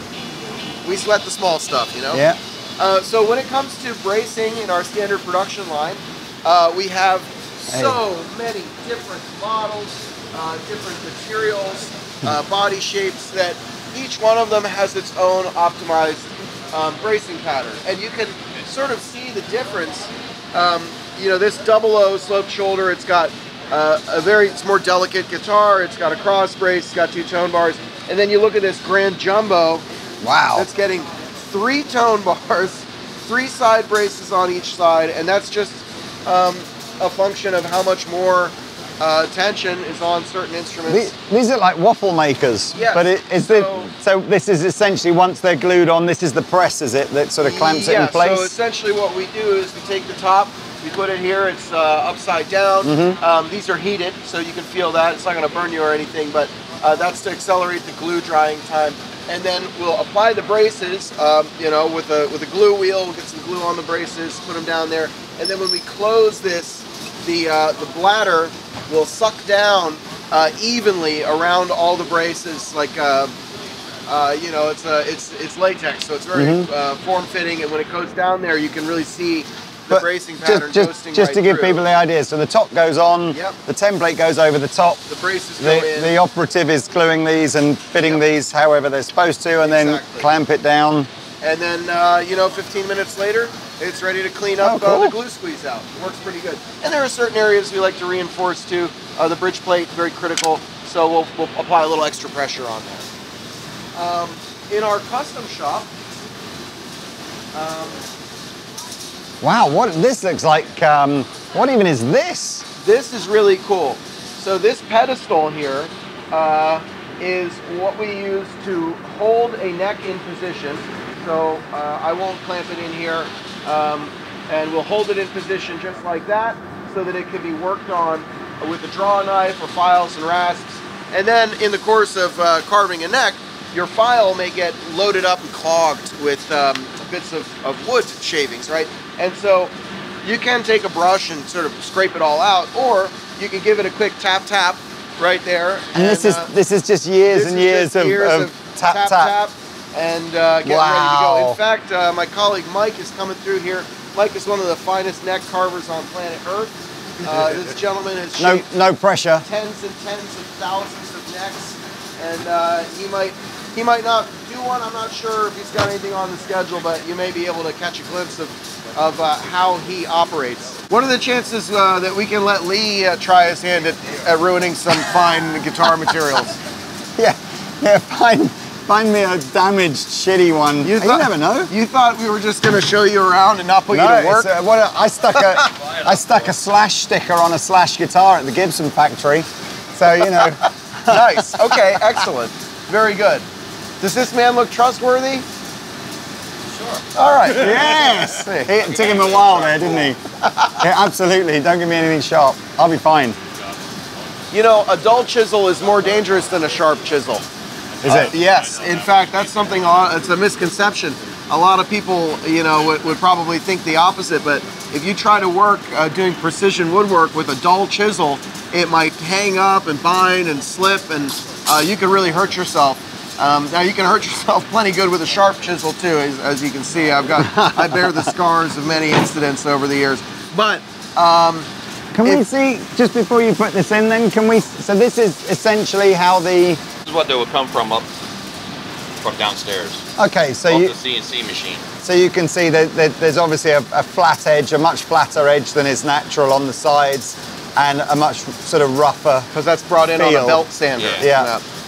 So I guess your role is to now by hand. I'm kind of amazed, but by hand make that edge and the back of the neck feel like a nice round, smooth. I don't really have one that's a finished shape neck, but we do this so it cuts down on the time from like 4 hours to do one neck. Now it takes an hour. I noticed you had some little metal templates, so this is presumably different models and different years and stuff. I've always been fascinated. And I see, so you've got a first, 10th, I'll I get split it. it more when I get over there, but this is like our thickness gauge. So I can make it however thick I want, but this is going to be a low profile. And these are our radius. This will do at the first fret and the 10th fret, the radiuses. And then this is a swoop. And then the side profile of the heel also. And this will do our heel cap too. So this gauge does everything. As it goes from that first to the 10th fret, that's just down to your skill and your sense of like how do you want that to blend? Get a straight edge. Yep. Use that. Right. Right on. So you can make sure there's you haven't sort of overcarved. This is my favorite one. This is from 1974. That's how old it is. But I do get it calibrated so it's flat all the time. So I like using that one. It's a very old one. It's older than me. So I mean, I'd love to see you just do a few. We'll get at it. I'll put you up on here too. Yeah. Excellent. So this is like a demo neck, I call them. Right. See, I already have it. I already have the thickness. That's why I said I'll explain all this one. You should have told him it was going straight to Mr. Clapton or something like that. Put the pressure, you know. It was going on his if he ordered one. That's at the end. We don't let them know until they're finished. Like, oh, you ordered a guitar, here's your neck. Well, before we start, I'll have to take your jewelry so that we don't damage any instruments. You can have these back later. Yeah, I'm sure. That is the policy, though. So here's our thickness at our first fret. Right. And then here's our 10th fret. Okay. So once I have that down, I don't need that no more. Hopefully I won't need that no more. Let me see if I got it right. All right. See, now I got a little bit of this is going to be a low profile 1 3/4. So that's the size of my fingerboard. So as you can see, I have some daylight right there. Yeah. So I was going to say, if I was tiny bit. If I was woodworking, that would be acceptable. But at your level, you're going like, it's like the most minuscule. So we got to try and get that. I'm going to need a little bit, so I'm going to use a less aggressive file right now. Yeah.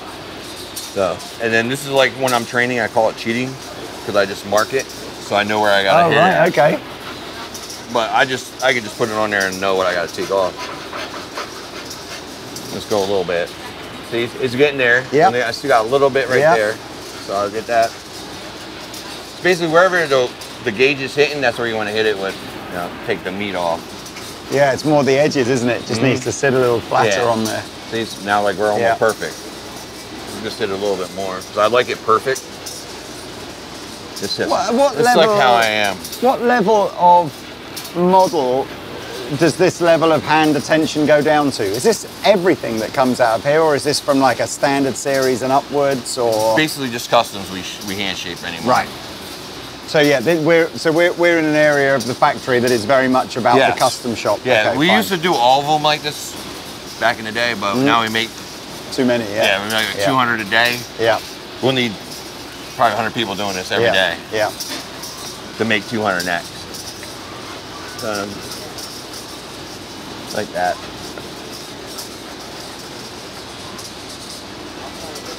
Remind me again, just to reassure the people out there, this is just a demo neck, right? Yes. Or, yes. This is only so demo. panic not when you're buying your $10,000 Martin custom shop guitar. I have not f***ed it up, okay? Yeah. Unless it's going on his, but then it's his own neck. All right, so then when I get the radius down, I'll just throw my line so I don't touch it no more. Right. Then I'll have to redo it. Yeah. Just for visual. All right, now we're gonna do some filing. This is just a 49 rasp. So now we're gonna go down. It's got some teeth on it, that yeah, file, this hasn't is it? pretty good. You can feel it. It ain't gonna cut you, but it Cool. grips. Yeah. So now this one is for the 10th fret. So now you can see how much I have to take off. Loads. See that big gap? Yeah. So this is where I said like we cheat for How do you even know that's the 10th fret, or do you just know because you've done Well, usually like, you'll so have many? fret markers, but there ain't nothing on this one. Okay. Yeah, like. This is like these guys. These just you could do this probably in your sleep. Yeah. See, this is like a custom that has to be shaped. So Yeah. see, we'll have side dots, frets on them.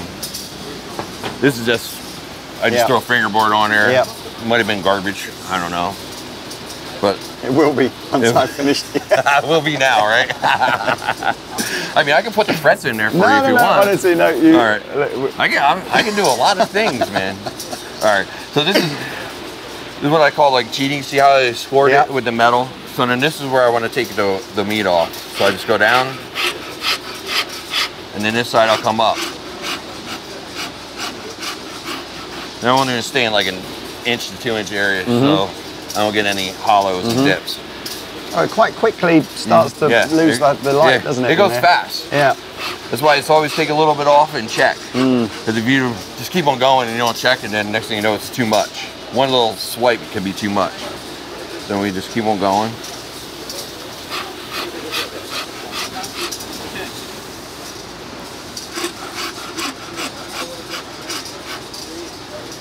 Just like that. See, it's just a little bit and check. Before you know it, you're kind of there, aren't you?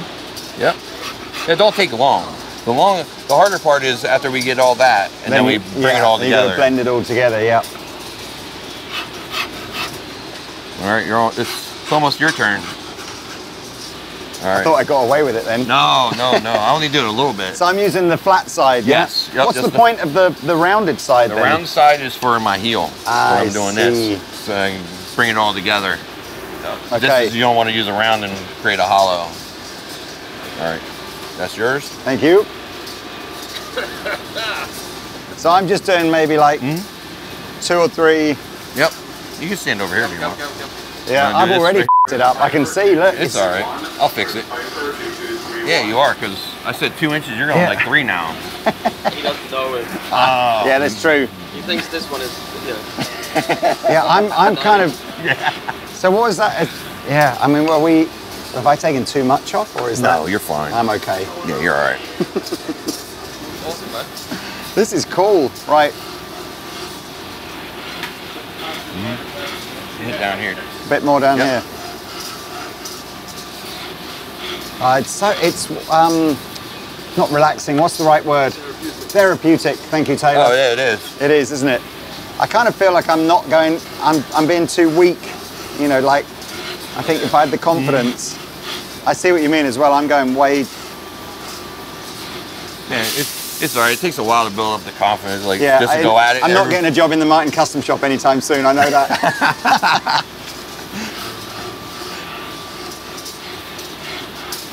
I'm quite certain that if you were to work side by side with Mike for about 2 weeks, he could get you up to a level of competency and confidence. Well, we'll give you 3 necks. If you don't make it on end, then you're not. I just feel like I need a beard like yours, and then I'd fit in You'll be way automatically more. hired then. You just work in a custom shop. You don't got to do nothing. Just have the beard. Oh. See, we're getting there. We're nearly there. We're almost there. See, it's not Okay, that we might hard. as well-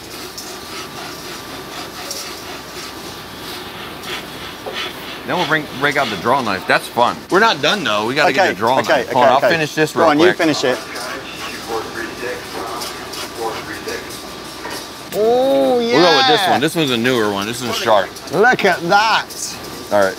Now, they always tell you not to cut toward yourself, here but we are. this is an exception. Yeah, obviously I don't have to tell you don't touch the blade. It's very sharp. You probably did have to tell me that. All right, I'll tell you again. Don't touch the blade. Very sharp. And we're gonna. This edge goes against the neck, and this is gonna the flat is towards us, and we're gonna pull it towards us. Try to work yourself from this side down here as you pull it towards you. Oh, I see. Yeah. That's see, now like... this ain't gonna go like that side's better. I'm gonna have to spin this. This is the trick of that. It spins around. This is a great piece of kit. How long do you think this This piece of wood thing's probably underneath? about 80 years old, I would say. No. I've been using it for 17 years, and the person before me had it for like 7 before me. I don't know. It was on a bench somewhere, and we just pulled it out. And this is what they used to have on every bench, and they would whittle their own necks for every one. It's amazing. So let's see if this works. All right, here, that's better. See that little direction? Now this ain't cutting like butter, but it's cutting. There, see you go, like that. Do you have all your own, are you responsible for your own tools and sharpening them and all that kind of stuff? Yep. Yeah, this is a new one. It came in sharp, so I had to sharpen it. Are you ready? Yeah. I'll help you out. Okay, so where Don't am I? mind my hands, I'm gonna touch you. I'm fine with that. Oh, just something out of the coast. Here you go, just like See, that. I've taken quite a lot off there, haven't I? Yeah, you take a lot off with this. That's why this is like a real, this isn't cooperating, just go on the other side. This operation right here, you need to pay close attention because one fell swoop, you ruin it. Yeah, you know what, man? Keeping that same pressure as you go down. I've taken way too much off here. Yeah, it's all right. I'm making the Ibanez Gem version of the mine. It's all right. We can have a too thick neck. Yeah, you know what? It's like you say. It's kind of, I don't know what I'm doing here. We call that the reverse Malmsteen. Yeah, it's scalloped on the backside. Absolutely. There you go. Yeah. Yeah. So you got to hold that whole same pressure all the way through. That's what it is, isn't it? And yeah, there you go. Nice. And it's almost like as soon as you slow down, it's like you've. Well, excuse my language there, but it's like you just got to. You just got to keep it.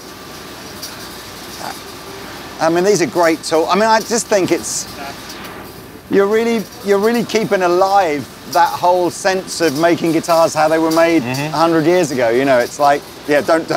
This is not a great we're doing example. that, and we're still speeding up the process a little bit by having it somewhat machined. Oh well, I feel like I've destroyed this enough now. I kind of do want to keep doing it though. Go ahead. It's like, have fun. Yeah, you just go and take some lunch and come back in a minute. This is how we suck people in. Yeah. I can see there's like, Martin are making a how not to make guitars training video here. Everyone's watching. Whatever you do, don't do like how he's doing it. Well, if you go too far, you'll end up hitting the rod slot. So we know you can just stop that. I kind of quite like. I am sort of getting into it though. Yeah. Oh, maybe not now. Oh, sorry. It's just the wood.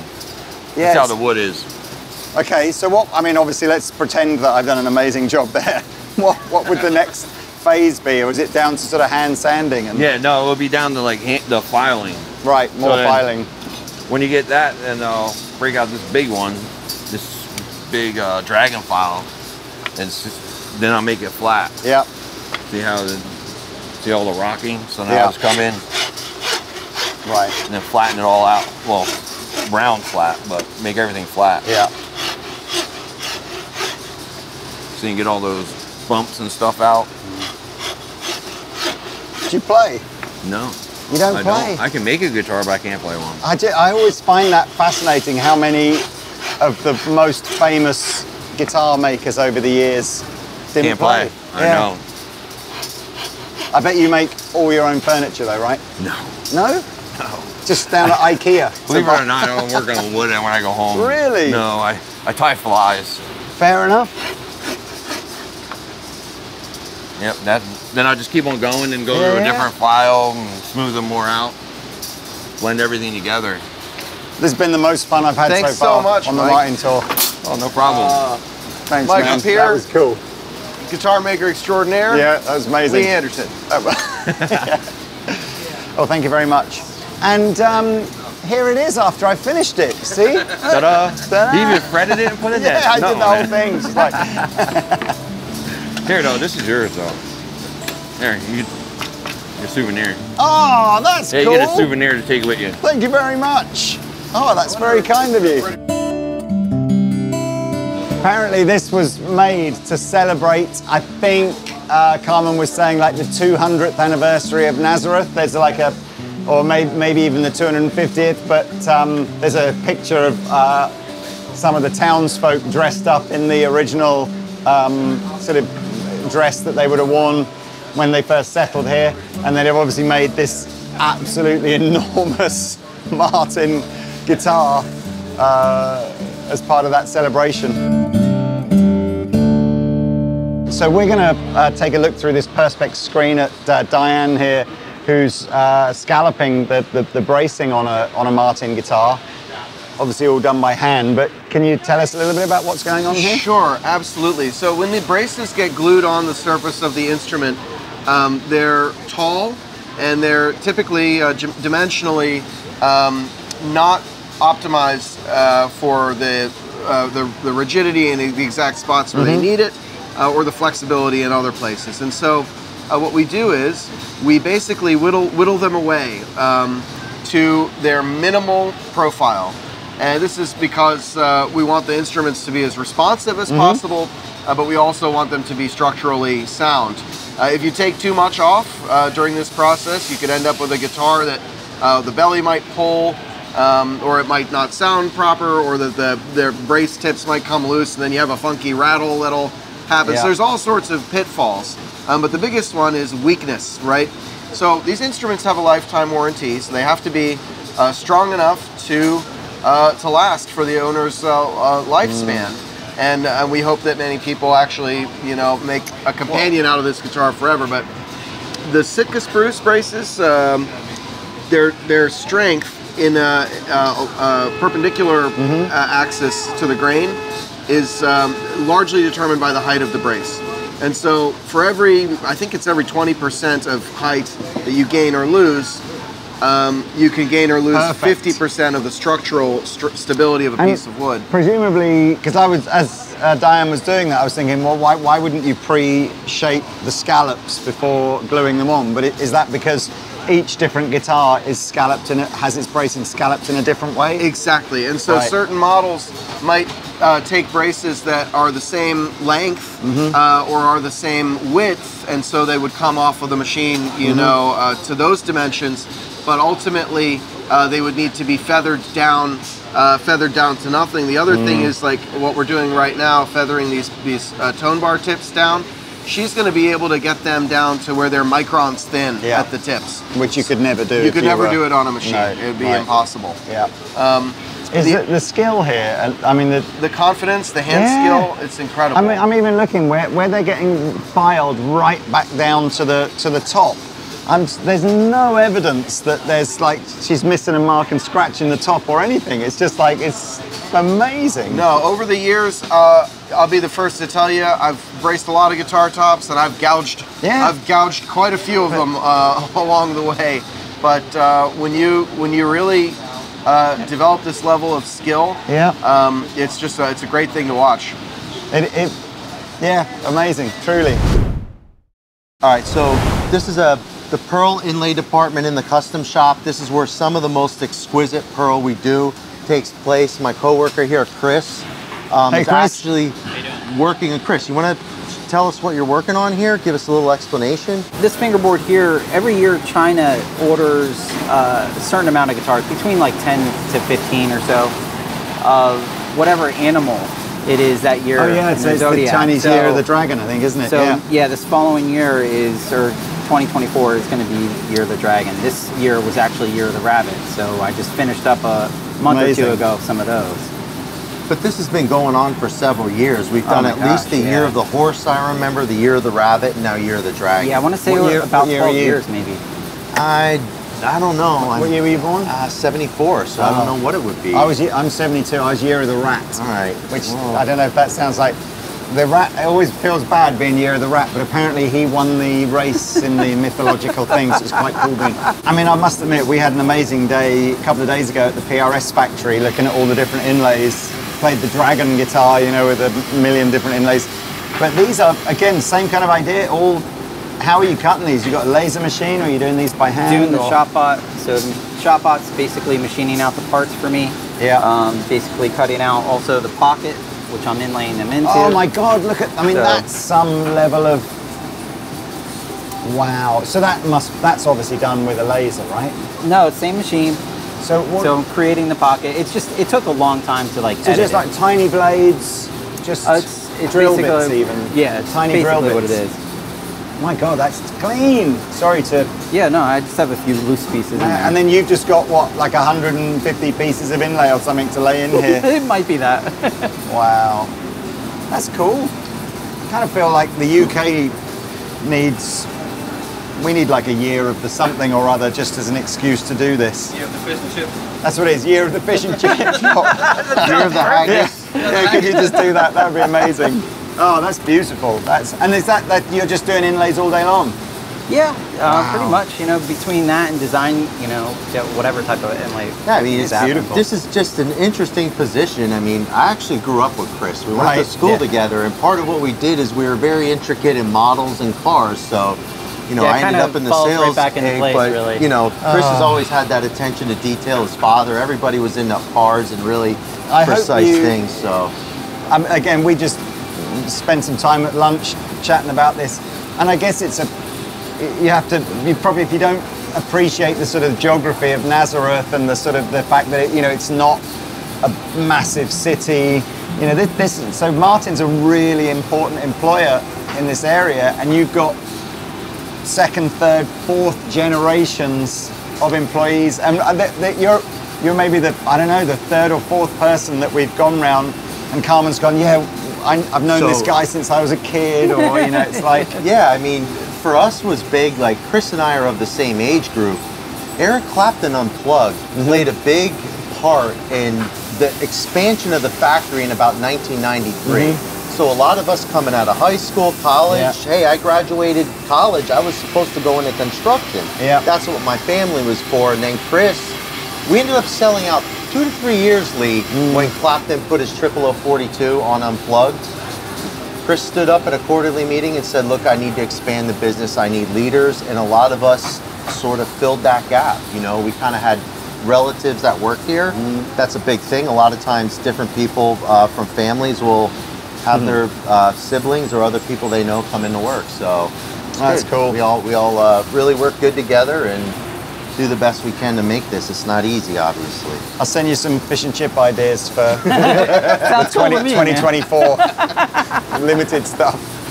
See you, man. Good to chat. Chris. All right. And then this area right here would be sort of the end of the custom shop. So all these guitars right here are set to go somewhere. You know, somebody designed them, either a dealer, a customer, or us at Martin. So a lot of different stuff here. It's funny. It's not. I think in all the factories that we've been to, the custom shop, well, apart from Gibson, where they had a separate custom shop, private stock at PRS, and your custom shop, it's very much in amongst the floor. So apologies if we're sort of, when we've tried to do the sort of start to finish, we've had this sort of little custom shop sort of detour in the middle. I think what we want to go and see now, though, are the body presses and where the bodies get put together for the standard series stuff. To Lee's point, it's kind of hard to go through production and walk by the custom shop and not stop and check out what's going on. So we're going to take another piece over here to actually side bending. So now we're going to start to bend the sides, we're going to make a rim, and we're going to start to look like a guitar at this point. These are some of my favorite processes. I know wood gets bent into different shapes for all kinds of purposes, but it still always blows my mind. It's just like, I wonder who the first person who worked out that you could take relatively thin wood and bend it into shapes, because it's quite an unnatural thing for a piece of wood to do, isn't it? Definitely. And over here, we're not running at the moment, but these are presses, again, built by us. We always like to build our own sort of components. They're pressure, temperature controlled.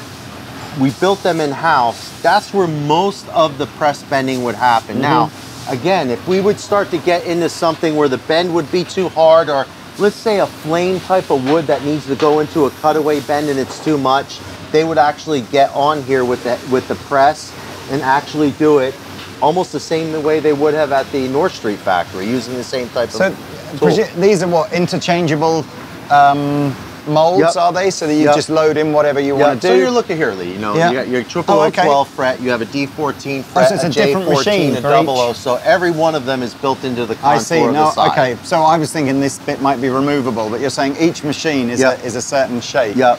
And then now to that point, it is. You could make two 14 fret if you wanted. You can interchange them, but depends on what's coming through. And is the machine the sole part that's heating the wood up, or is the wood preheated, put it in, so and then... heat-wise, yes, but before it goes in there, it's going to go into that soaking kettle. I see. So the strange thing is this looks old school. You literally put the side right in there. Are we sort of saying this part of the process probably hasn't changed in 200 years? Yep.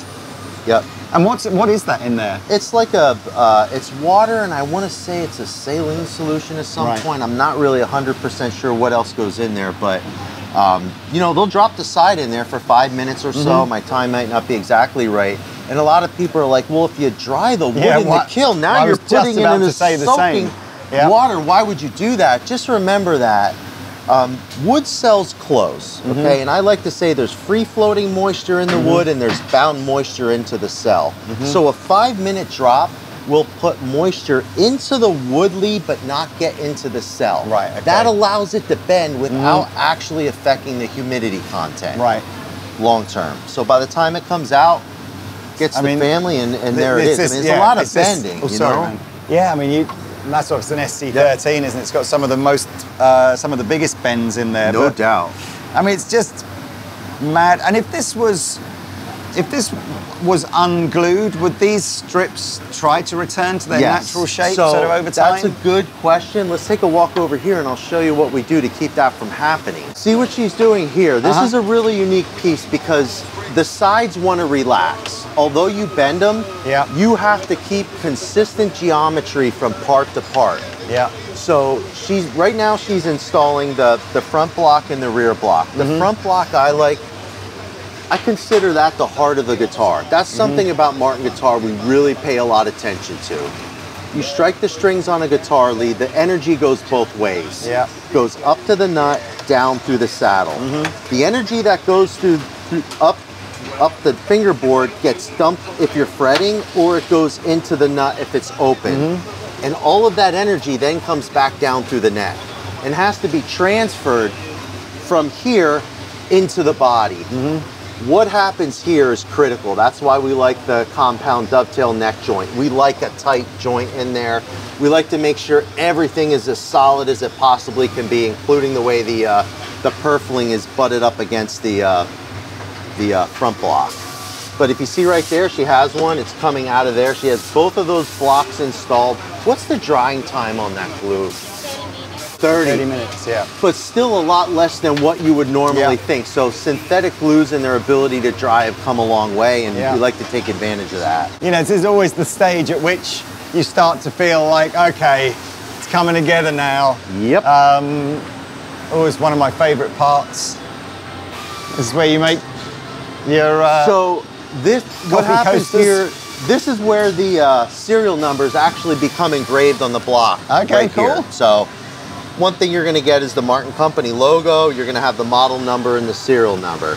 That's going to take place on this laser. Now, you would get a Martin Authentic Series guitar that would be built in a custom shop, and your serial number would be stamped with the original stamp. So somebody would actually be there stamping the number on. That's what we saw. I think we were talking about that at North Street this morning, weren't we? One of the parts that you try and keep true to the original way of making the stuff.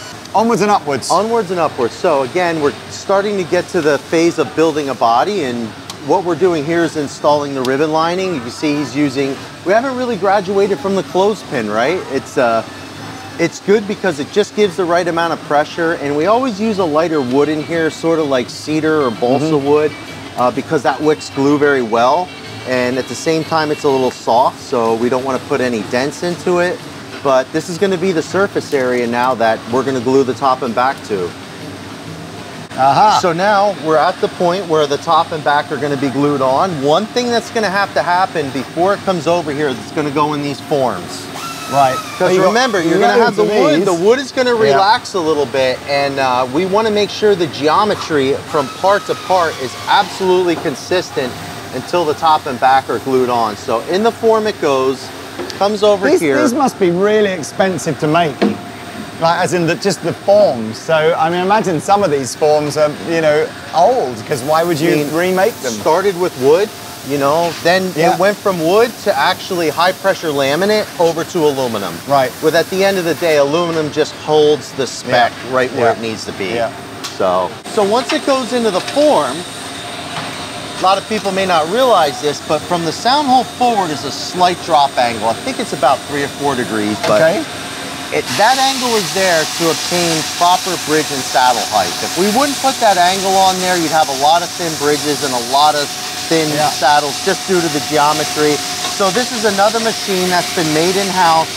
It goes into the form, and as it comes out here, it's actually putting that angle drop. It's sanded the angle on, right? Yep. And that's on the front or the back of the guitar? The front, on the top. Okay. So right from the sound hole leaf forward is that little bit of drop that he has sanded in. It's gonna come over here, they're gonna keep it in the form, they're gonna do a physical inspection, because remember, once you glue the top and back on, you can't get your hands inside to fix anything. We're starting to see these type of lights, a lot of reflective lighting so people can see what they're working on, because now we're getting into some areas where finishing and things could really start to show up and give us problems. So I guess here we go. We're going to see one being glued on. Yep. This is,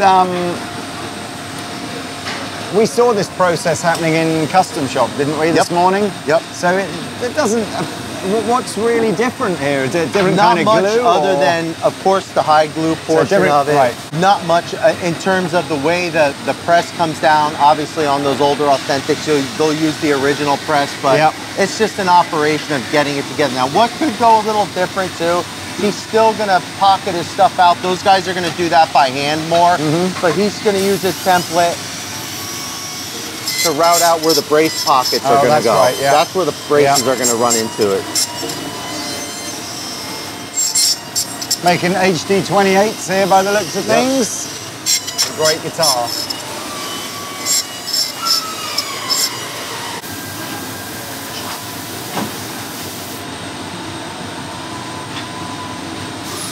There you go. Beautiful. Thank you. So this is an interesting part of the company, production area, where we're going to start to install the binding. A lot of people think, it's an ornate type of thing. It looks good to have a binding on the edge of the guitar, but in reality, it's to keep dents, because everybody knows the soft side of wood is like that. So if you go back years ago, Lee, and people are riding on horses, you know, they're getting their guitars dented, a lot of scratches, so they would say, hey, can you put something on the corner? I have asked every single factory that we've been on so far, why do you put binding on a guitar? And in fairness, they've been on electric guitars, so maybe it's different, but they've all just gone because it looks nice. But you're saying that makes so much sense. So you're right, because the edges, I suppose, would be where the dings would go, and it just gives that little extra bit of protection. There you go, you learn something new every day. A couple ways to do it. One is by hand with these collars. That's what Mercedes is doing over there, the handwork, but also, we also do it this way, which is one of our newest machines where it actually really does a great job in terms of getting that depth right. One thing you have to think about when you're routing that channel out, that starts everything in terms of how thick or thin your side or binding can be. So this is just doing the routing, right? It's not the actual application of the binding is still by hand. The application takes care over here. It's this piece here. One of the most difficult jobs in production is getting that channel so consistent from part to part. It makes you think, doesn't it? Before we had all this kind of equipment, getting the channel that you would put the binding on would have been such a precision. Lee, and you got to figure, if you got it wrong, your coworker right next to you is going to have to come back, because they're not going to be able to do their job. But at this point, we've been able to really get it, the tolerance is down to where it needs to be, and that really makes a big difference in a lot of ways. And then once that channel's routed in the side, it's time to put the binding on. So you can see here, it's a manual process of using tape. You have to get that binding on as tight as possible. Do you know, in every guitar factory we've been in so far, if there's any part of the process that requires a really high dexterity, it's always ladies doing it. Yeah. It's just so, you know, I got to tell you, Lee, that's a really good point about women that work in the factory. This area locally in Nazareth was big for garments and clothing, and that industry went dead. My grandmother worked down the street. You can actually see the factory, which was an old garment factory. It went out of business, and she came to Martin Guitar for a job. Yeah. And her job was on marquee strings to actually wind that little silk. And a lot of these women were able to come in here, sit down, and do the job immediately. So there is a lot of dexterity, a lot of diversity in our workforce. It really does work. And this job's important because as tight as you think that is, when we would get back to spring and we would put lacquer on, you still could see a pinhole or something. When you've got these multiply bindings on, is that pre-formed like that before you put it on, or is it actually... Look what she's doing. You can see right there, she's doing that. See that?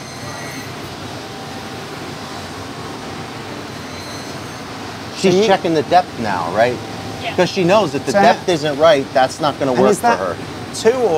How many pieces of binding is that? So this is just 2 pieces. So it's 2 pieces. And what's the most that you would, you know, when you're building up some of those multiply ones, what's the most that you might, or is 2 kind of the maximum? Usually 2 I've been doing.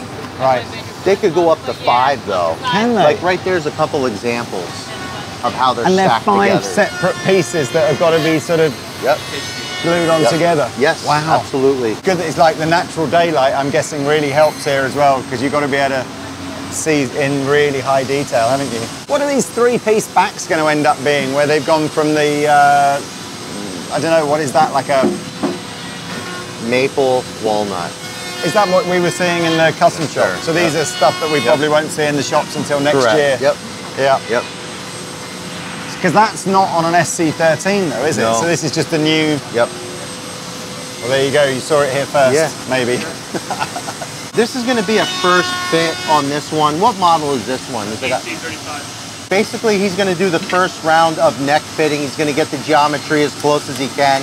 So the neck fitting operation at final assembly doesn't have to do a lot of hand cutting. We don't like to use chisels on polished lacquer. Yeah.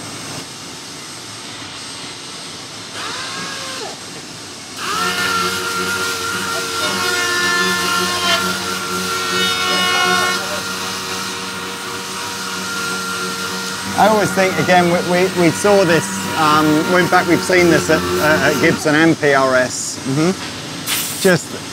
This is probably the most critical part of the whole build now, because you get this a fraction of a millimetre wrong and the neck's not sat right, the bond isn't strong, and it amazes me again that I guess the technique is here is every neck is built where the joint is fractionally too big for the socket, so it's down to the operator to make the adjustments you're seeing now. You know, just like a few shaves, that's all it is. Until it's just that perfect fit. Yep. And it's just, again, it's one of those processes that I don't think you could ever automate, because it's down into, you know, unique microns for each neck carve, isn't it?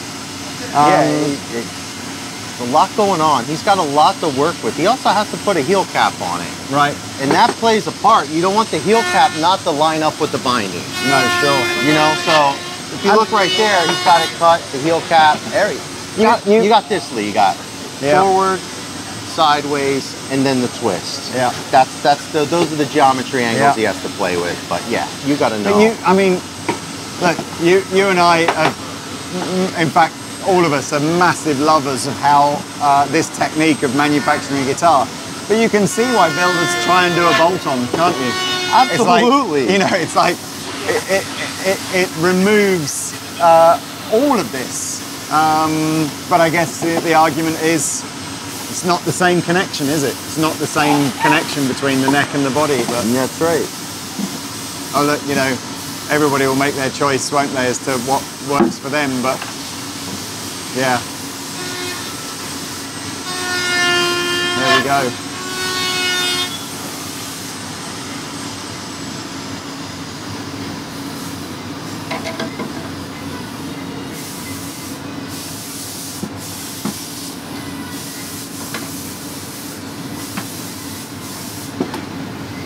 So you said this is just first fit.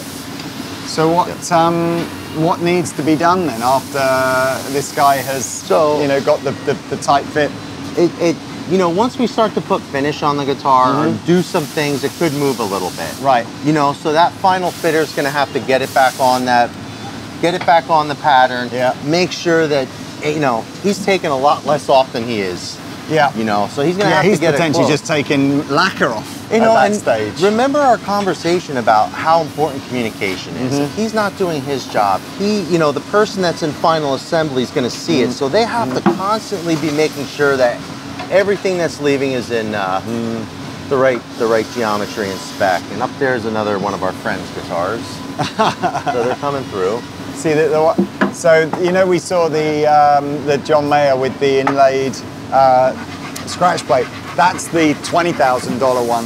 So the more affordable one has a regular stick-on scratch plate. But yeah, if you really want to be a uber John Mayer fan, how many of those are you realistically going to make though? I mean, a month, say. Oh man, I don't even know. It's got to be like what, less than 50? Yeah, I mean, you got to figure I probably have 2 or 3 a month going into Europe and UK. Is that all? Yeah. So it's way less than 50. I mean, well, for the world, it could be 50, right? What? Now, that's a month. Yeah. So I might get, I don't know, 10, 15 of them into Europe and UK, maybe, I don't know by when. That one's a tough one. What I mean is, so we've seen 4 of these now. Right. So we've probably seen 10% of the total production already. That's true. Yep. So there's maybe even a 1 in 10 chance that the one that comes to Andertons will be one of the ones that we saw, which would be cool. Yeah, definitely. So fretting next then, okay. Yep. So again, you're fretting the fretboards before they're glued to the neck. I guess that's a pretty normal technique for this, isn't it? All done by hand? Presses and little hammers and stuff? Yeah, yep.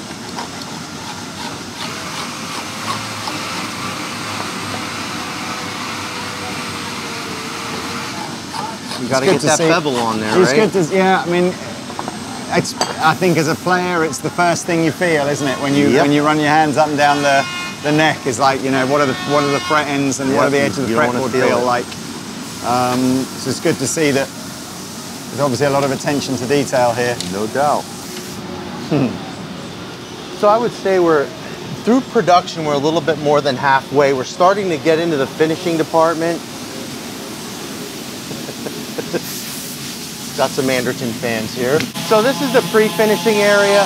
Again, this is the last operation before we spray lacquer on and start the finishing process. So you can kind of see on these, Lee, some of them are done. Like right now, you see how he's doing the sound hole? He's gonna sand the sound hole, get the bevel on that. All the edges are gonna be rounded to spec. He's gonna do a lot of visual too. So he's gonna get it up in the lights, any knots, anything that could be left on the guitar is gonna be sanded down. Do you put a grain filler or anything on these? We do. Before they're done? I'll show you that. That's a big part of what Martin does in the finishing component. So. I was just watching you guys online. Ah, tremendous. How's it going, man? My name's Lee. Gus, nice to meet you. Hey, good. So. Had you guys come through right after I was watching. Amazing, isn't it? So he's got his Brian May biography book here. So yeah, what goes on? What's happening here? This is the pre-finished department, not for bodies, but for necks. So this gets quite important because he's going to give the final sanding touches, so all the edges. These are fretted necks now. Yep. Cool. And all just a final look, all done by eye, just a little. Well, once we're done softening everything up here, I'll take it up to the sanding station, give everything a nice 320 finish, and then set it on to be filled and stamped. He's being humble because you got to think he's got to blend everything in. Yeah. Right. So what you feel is how he sands it. That's really where we're at the point where if you feel something in the neck, he's responsible for the way the neck is shaped. You see, I love this. I love that, just that little rolled sense. feels good in the hand. Yeah. Get your fingers in the position. You know? It's still, yeah. It feels like the fretboard comes a lot further off the end of the necks than on other guitars I've seen. I guess this is all about getting the contact between the fretboard and the heel joint. These have all got the truss rod adjustment from up inside the sound hole, right? Anyway, look, it's beautiful. Thank you very much. It's good to meet you. Thank you. So now we're into the finishing department. This is where I was born. This is my area of expertise. We've seen a lot of scraping this week, and that's another one of those, like, you just got to have such a high degree of hand-eye coordination and an attention to detail. Yep. Yeah. Every operator is responsible for their tools sharpening, so they have to do that. Now, this is unique because we choose to do it the real old way. So there's no UV fillers or anything like that. We use the old school linseed pour filler. So what is linseed pour filler? So the job looks like this. Let's look at this sample here, right? Okay. You paint the mud on. Doesn't that look dirty? Seriously? You paint it, Lee. Feel that. So, sorry, so every guitar that we've seen so far that looks beautiful and almost finished then gets covered in this brown goop. Yep. Okay, and what is it? It's a linseed? It's a linseed pour filler. Okay. Now what? Is that dissimilar to the kind of linseed oil that you might put on a cricket bat? Yeah. Do you know what cricket is? Just check. Yeah, I do, actually. I don't play it, but I... So there's an element of, it's a filler and like a nourisher type thing? Why I like it, Lee, is this is what it looks like when you buff it off. You hear the buffers over there? So you take a buffer, you go over it, it really packs that filler in there. Okay? Now, I like it because this type of filler gets into the grain. Yeah. So if you think about it, it permeates into the wood and does have an effect on the way the wood resonates. So we want a material in that pour that accents the wood and behaves like wood. We don't want a concrete sealer on there that gets in and starts to do that. The other thing this process does is really brings out the grain of the wood nicely. So if you look at a Martin D18 like Pete plays, you can actually see the grain enhancement in the side of the mahogany. If you look at maybe a guitar that used a UV filler or something else that didn't have color to it, it's a very plain looking piece of mahogany.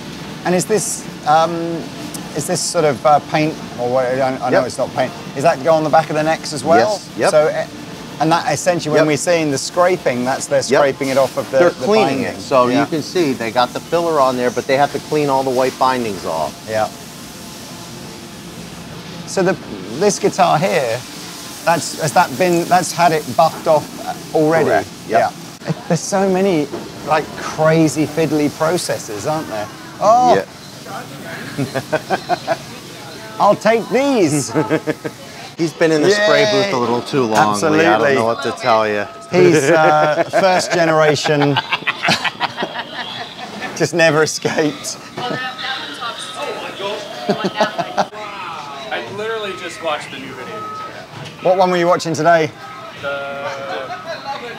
You and Chapman. I didn't even know what video we've released today. So it's whatever today's one is. Like 500 pounds. You got a Gretsch and you had unlimited everything. The cards where we pulled out, yes. Yeah, I basically, people will think that's fixed because I just basically pulled out the most expensive card every time, so it's never fixed. Hey man, oh that's cool. Yeah. So what? Cool. Yeah, what's happening here? So, you know, we spray nitrocellulose lacquer, and one thing you're going to learn in guitar construction is once you spray finish on things, you start to see all kinds of things, Lee, that you weren't able to see in raw wood. Whether it's pinholes, sometimes you get a piece of dirt on it.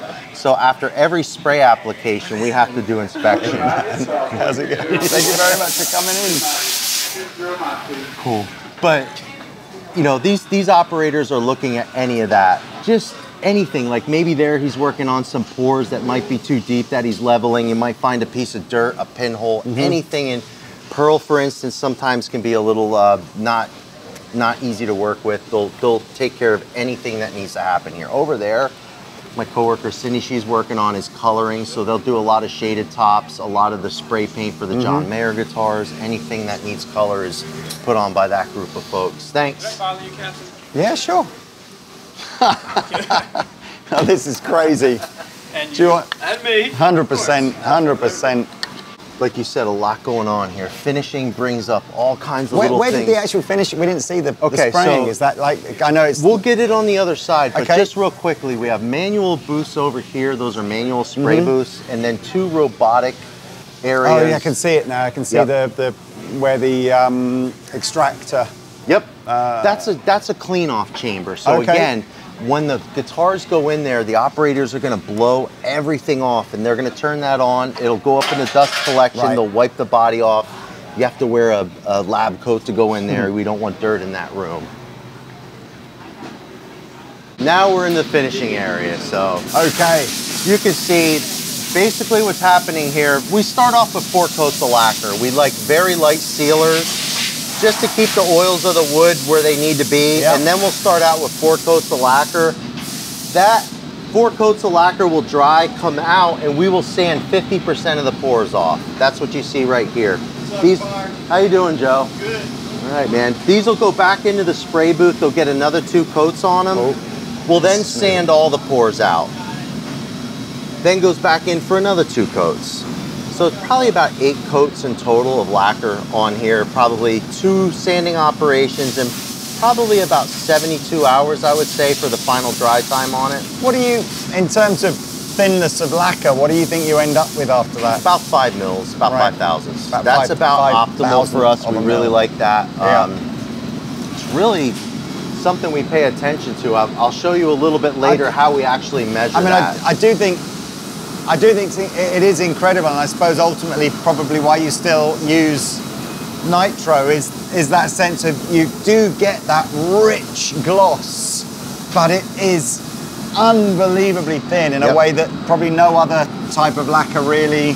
I mean, nitro is an interesting component because people don't realize this, but it's actually porous. Yeah. You actually get it under a microscope and look at it, it's porous, it breathes.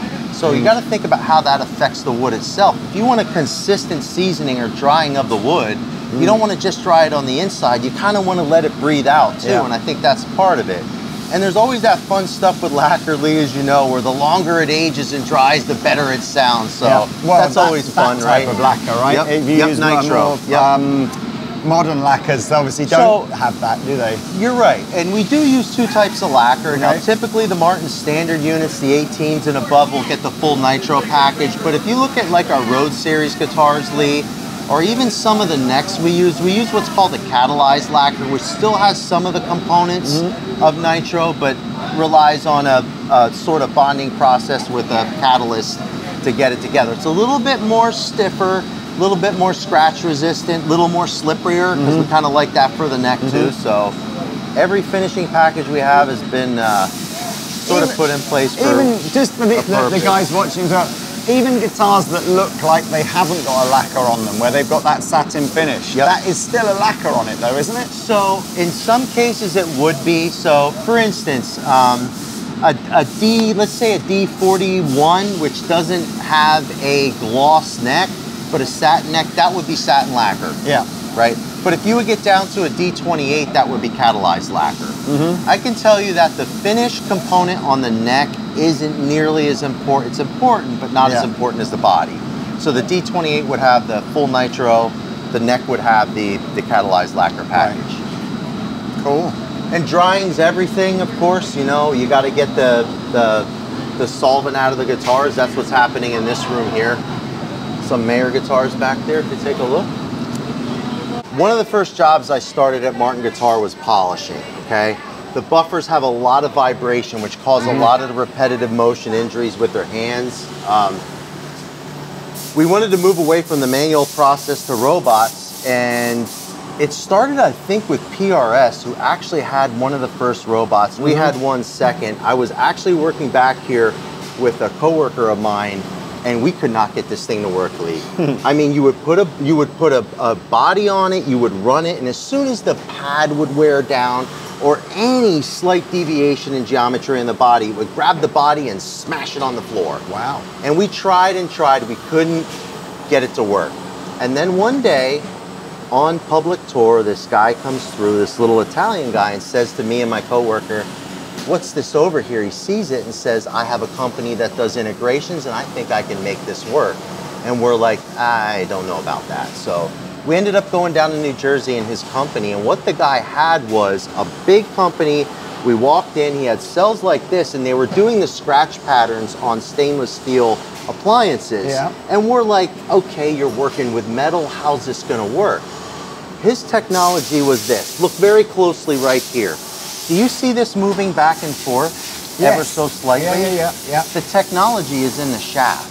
So he developed a proprietary type of application where it's torque sensitive, and he's able to really get a close piece on how that is up there. And they come off almost 95 and in some cases 100% polished, as if somebody would have did it by hand. So it's been pretty successful for us. Successful. And now everybody's using it too. So that guy was pretty, I think if I remember correctly, he was involved in some other brands and getting this equipment in here. This is a nice wall, isn't it? Gives you some sort of context of just how important, you know, Martin. I always love it when I see Fender and Gibson kind of equivalents of this, and you just think, it's just, these instruments have obviously inspired so many people to write so many amazing songs. Amen. That's all right. So now we're into the Martin repair department. So this is where Dave Dole would normally be. No, well, Dave Dole used to be here until they threw him out, but no, I'm just kidding. And Dave Dole threw me out of here. I was here before him, but this is a really, really special area. It really requires a special set of skills because these guys have to learn to take guitars apart, right? You put them together over here, but you got to take them apart over here. And a successful repair always revolves around how successful taking the guitar apart is. Well, well, you know, I've got a D35 from 1972 that came back to you guys. It was through here because the it didn't sound right, and I didn't really understand why. But we were so lucky that Dave came around the store, tried it, and just went, your bracing is coming loose. So you guys had it back, and I never saw what happened, but obviously you've managed to take the top off, re-glue it, reset the neck. I think you even re-fretted it, to be honest with you. It was like a gift. And honestly, you just get, the guitar comes back, just looks brand new. Well, obviously, I mean, if it's got scratches on it and stuff, it still did, but the basic guitar was like brand new. And the tonal difference, and this is, I mean, half of me wonders how many guitars are there out there that are 50, 60 years old and the owner's kind of given up on it because it maybe doesn't sound great. And you think, it's all it needs is some TLC from in here. Once you get the you got to get the geometry straightened out on it. The scale lengths have to come back into where they need to be. Everything happens on a neck reset like that. So these guys will tell you, once we get a guitar, we do a neck reset and straighten that out. It really is a different guitar at the end of the day. And they got a double neck up there. They work on anything, Lee. So, show us what you're working on, guys. So we have a C3 here from 1931. 31. So we're converting it to an OM45 Deluxe. What? The holy grail of Martin guitar. Yeah. What is that? So, what is that conversion? So it was an arch top. And it was an arch top. Yep. So if you want, you can check it out. I'll grab the original top.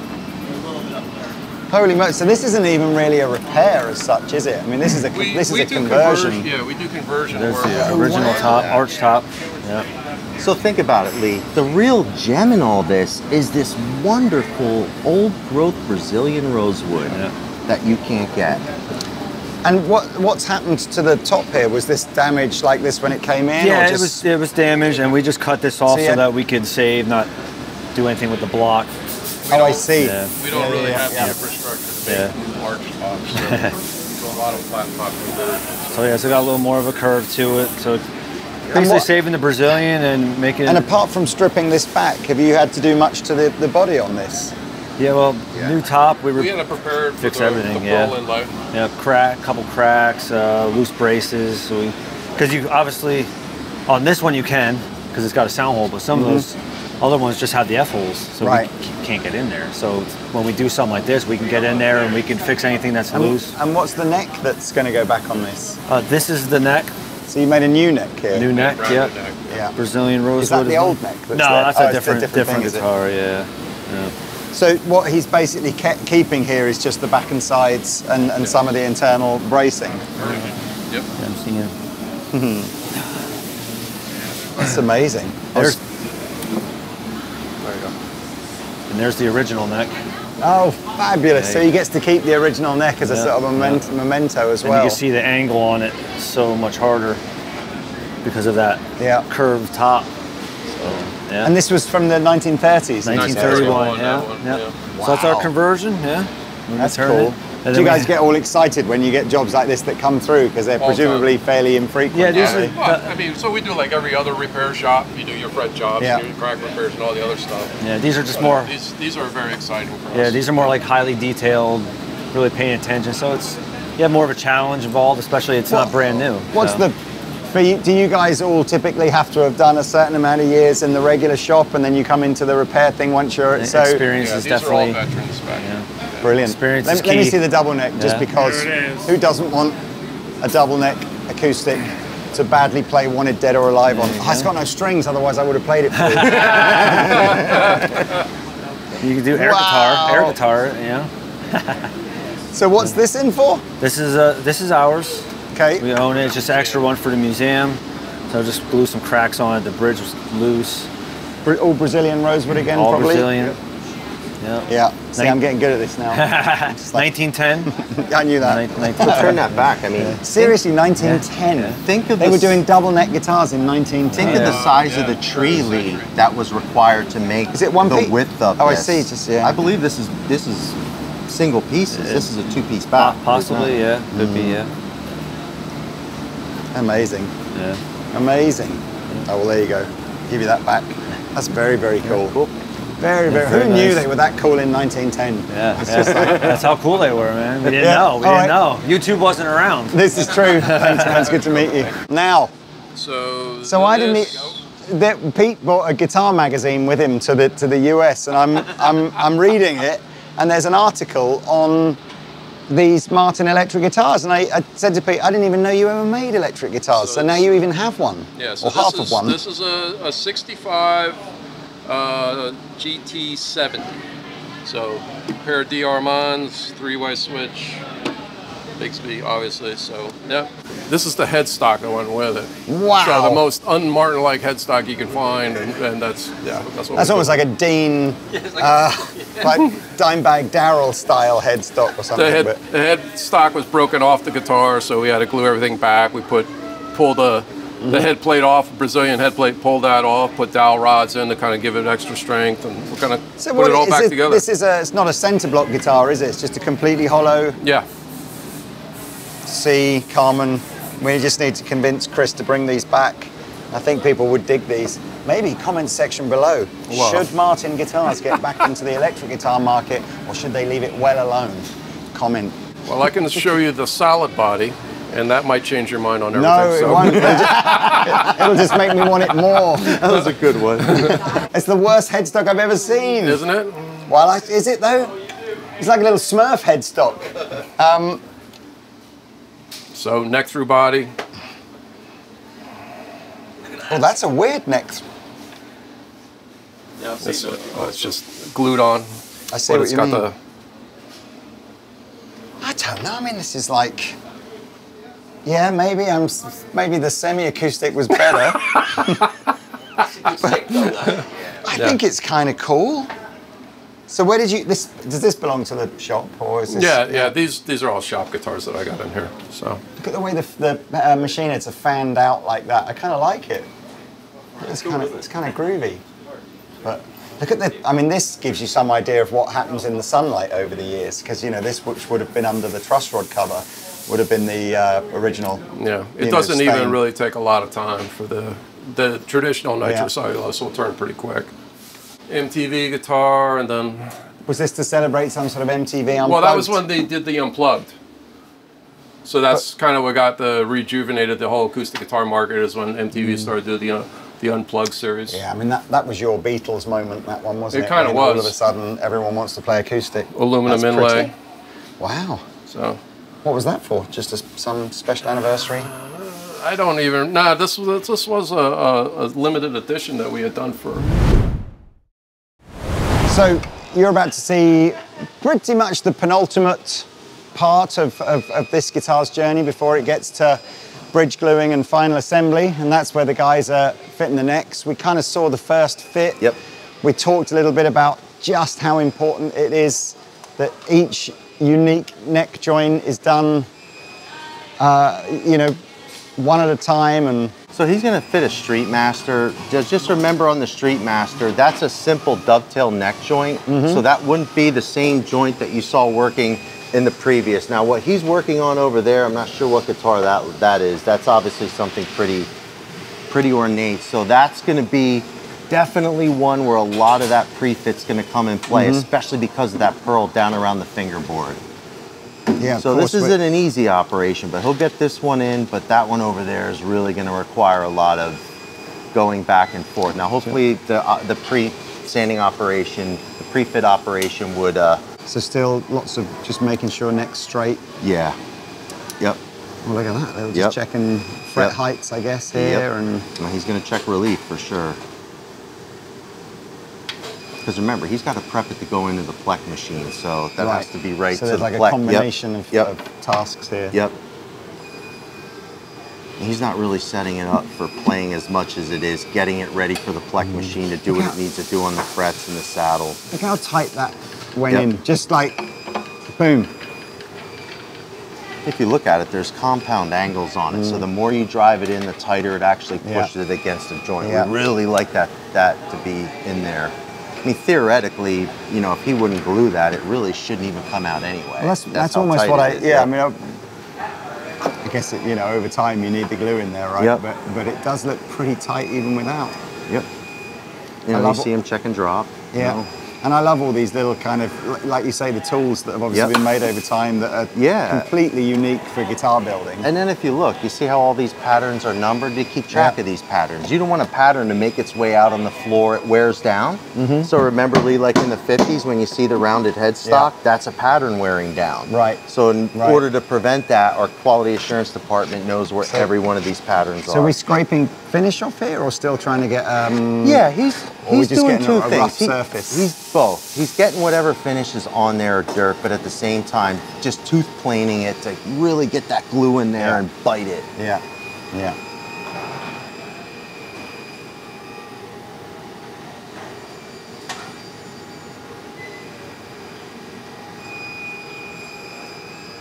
This is obviously not a hide glue as such. No, this would be just like white glue. Regular,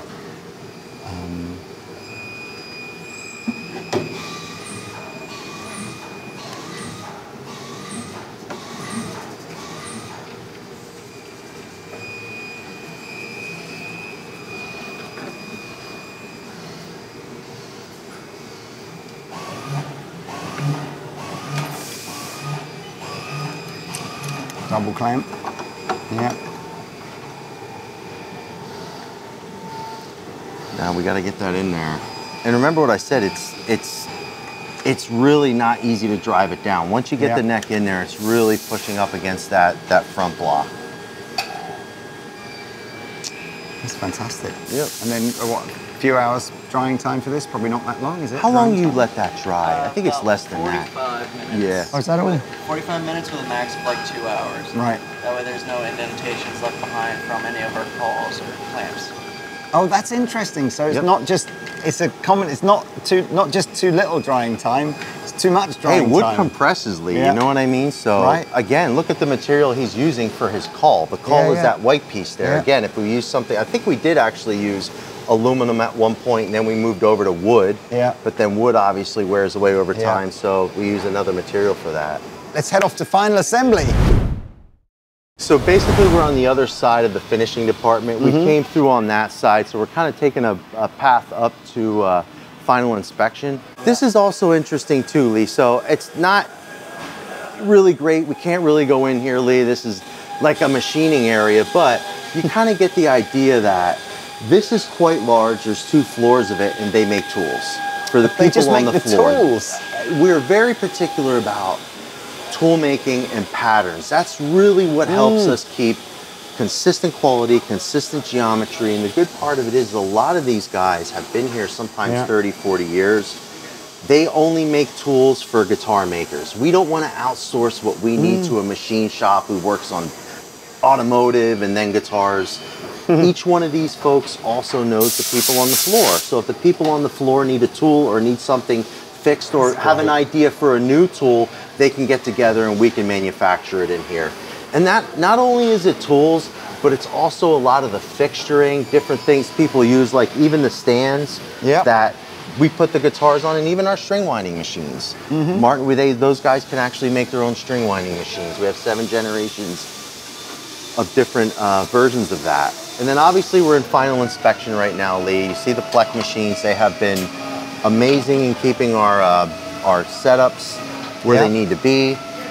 Like 98% of what we make goes through the Plek machine. Once it comes through there, comes over here to final inspection. We're towards the end of the day, so it's a little slow at the moment, but how this works is these operators here are gonna get the guitars, they're gonna do install the electronics, they're gonna put the pickguard on, strings, they'll give it a full inspection. If it's good enough, they'll come over, they'll sign off on it here. We'll go back for I think it's 3 days, 72 hours right now, and that will allow the guitar to move. So you're talking 180 pounds of string tension on standard tuning. So an inspection right as it's finished, and then 3 days, and then another inspection. Then another re-inspection. Yeah, that's great. Yep. That's important, isn't it? And we try to get different operators too to do the inspections for 2 different sets of eyes. But once it's been 3 days, it's signed off, goes to the warehouse, and gets shipped out to places like Andertons. That's amazing. Yep. Well, I mean, we could go through to the shipping department, I guess, and all that kind of stuff, but really, I suppose the interesting bit of seeing, you know, that final assembly, and, you know, you might see around us people putting the electronics in and bits and bobs, but this is really sort of the end of the guitar's journey here. That's right. Before it goes into the big bad world and starts what its purpose was supposed to be. That's right. Just to make cool music. Carmen, it's been an absolute education wandering around with you, a pleasure and education. Thanks to Ramin as well and all the other people that have stopped and said hi. It's an impressive operation. And again, I think it's been, you know, well done if you've watched all the footage of us in the USA, but I get to the end of each of these things with a sense of admiration and awe at just how much effort is going in to make these guitars that I think sometimes you walk into a store and you see 100 guitars hanging up, you take it all for granted. But, you know, I have a newfound appreciation, I think, now for just like what it actually takes to put those guitars on the shelves. So thank you very much for showing us around. Thanks, Lee. Thanks for stopping in Nazareth. And thank you for watching. See you next time. Okay, before you go, I'm with Matt now. He's another one of the directors at Martin Guitars. And they wanted to show us their distribution center before we go. So we've driven about 5 minutes from the main office. I mentioned where they kept the wood as being like the Indiana Jones storage area. That's like, Matt's gone, hold my beer, I'll show you a storage area. So what goes on here? So this is, I think, more than just a distribution center for us. Our old facility, really, we were always kind of not having enough space for what we need to do with the volume guitars coming out of our Nazareth facility and, of course, from our Mexico facility as well. So this is beyond a distribution center. Obviously, all incoming and outgoing shipments. We also store our wood here. We store our cases. This gave us the ability to really have the space that we need for our operations just beyond distribution. Yeah, I mean, in my head it's like, but of course then you realize you're storing all the stuff you make in Mexico here before it goes out. I mean, obviously the scale is impressive, but I guess whilst we're here, we can see some wood. We love seeing wood. Yep, and we're gonna get to my area that is one of my favorite parts. So I happen to be the project manager. I introduced our new warehouse management system that really gave us better efficiency for picking and packing. And I was also the project manager for moving us into this building, consolidating our old storage facilities and getting this up and running. And it is exciting. Let's do it. Cool. So one of the biggest things, and even our contractors, they had said that this kind of mezzanine in a warehouse was very unique to us. But that's just Martin. But that's how, to be honest with you, so our distribution centre in Guildford, so we're not at this scale, but we've got about 70,000 square feet, something like that. We probably go up about 6 meters, so you go up higher. But putting the mezzanine, because most of what you want to store is shelf storage rather than pallet storage in guitars, we did the mezzanines as well, the 2 floors of mezzanine. And otherwise it's just dead space, isn't it? It's dead space. Or for straight vertical racking, to get, say, a single guitar down off the shelf, you're on a machine, you're going up, you're getting it down.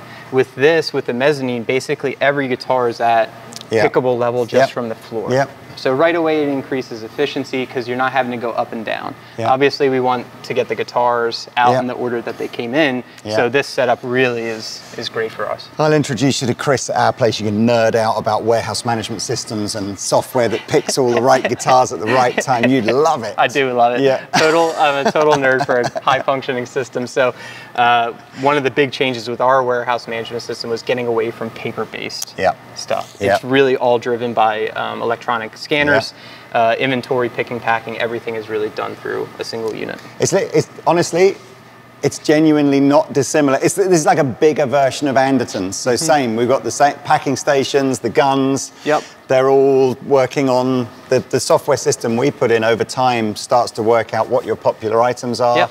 So they then get stored nearer the packing stations. Yep, and we set things up in here. Obviously, when you're packing, you want to make a pyramid, right? Largest on the bottom, and that's why we have #1 cartons, which is going to be Road Series or X or Nazareth product, and then it kind of goes down to ukulele. Yeah. So I suppose the big difference, our average order is 1 or 2 items. Yeah. So we probably don't have that same challenge of having to put the pallets together, whereas I'm guessing this is a typical size order for a distributor. Absolutely a typical we don't have many size. customers that place orders this big with us. It'd be nice, wouldn't it? and the space that we have now compared to what we have in the past, we can stage outgoing shipments. So rather than getting everything packed back into the rackings, we can get everything prepped right here to go out. I suppose we're not going to see an Andertons pallet here. We're just going to see maybe a West Side pallet. Yep. My God, it's enormous. Yep. So as I had mentioned, vast. it's really just beyond. Oh, I've just realised, and this is now wood storage. This is all wood storage here. Yep. So we can check it out. I'd always spot check when we first moved in here. I wonder there's no trees left in the world. They're all in here. So this entire facility, because we store finished goods, we store raw materials, this entire facility is basically acclimated perfectly for our products and for our raw materials. Like I had said earlier, right, this is all stickered wood. This is facilities beyond just distribution for us. So the consolidation of the buildings and being able to store things from raw to finished really gives us a lot better efficiency for back and forth from the factory. I mean, it's just mind-blowing, isn't it? It's mind-blowing.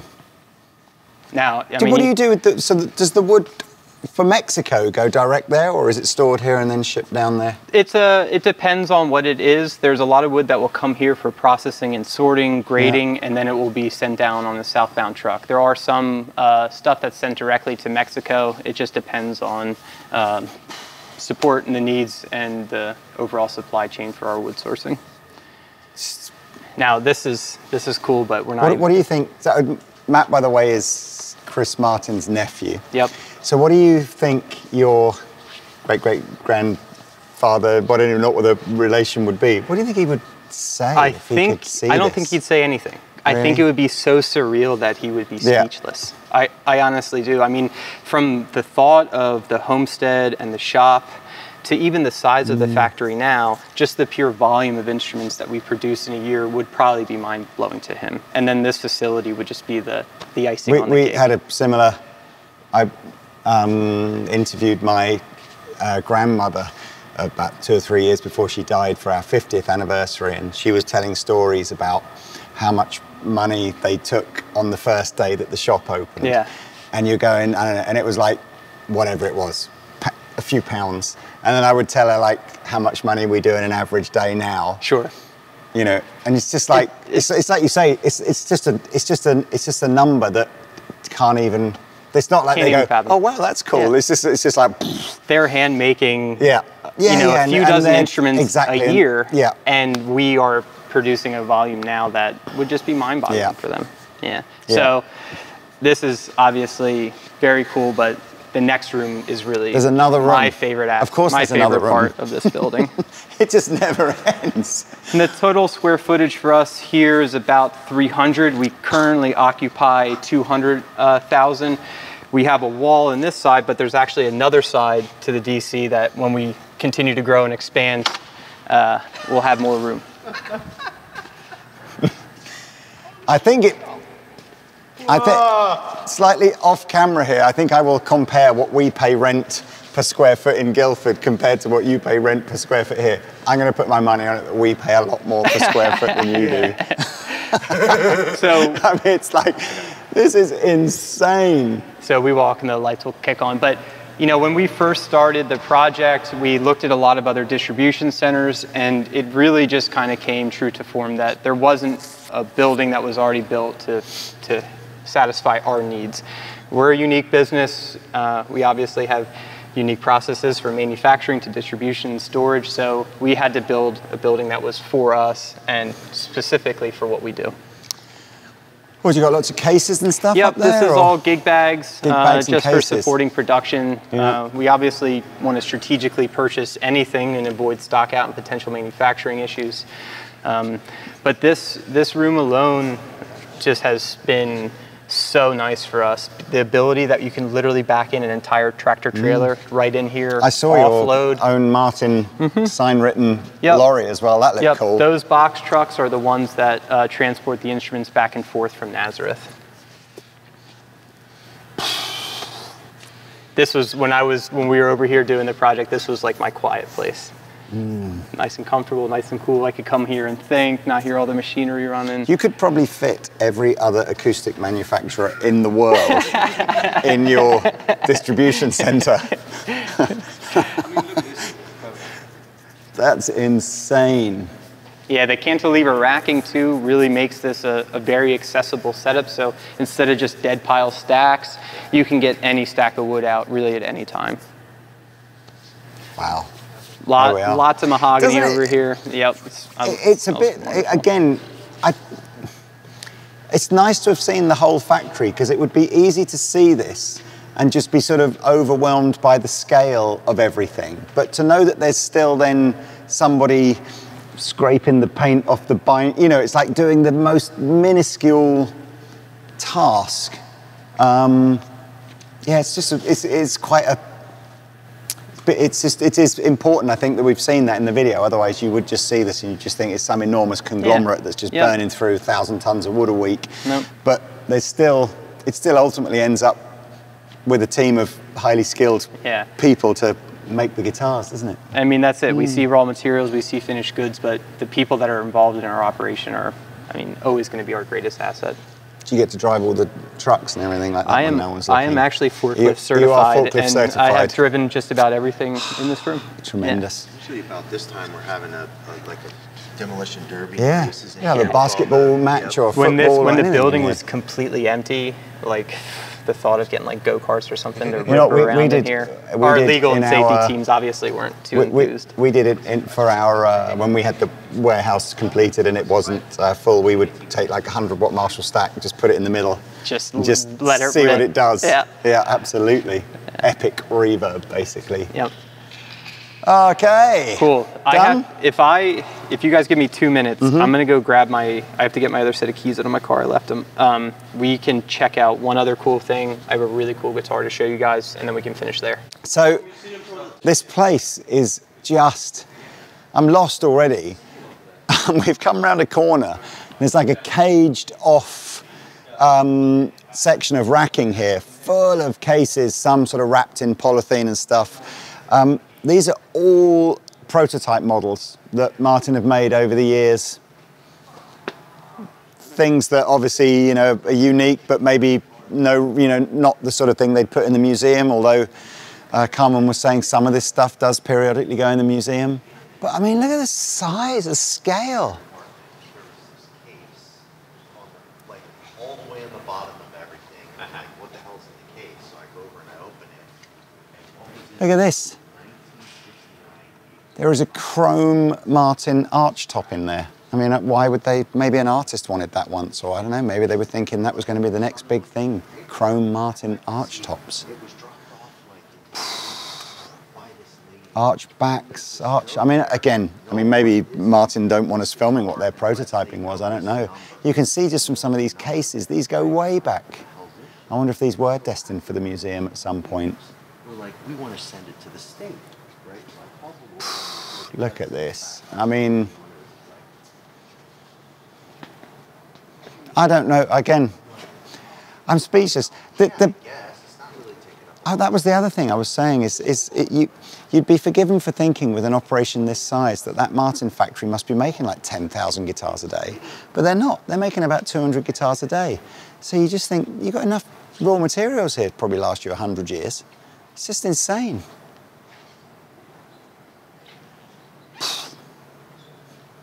What do you say, Tay? Have you ever seen anything like it? Look how high up they go up there. Man.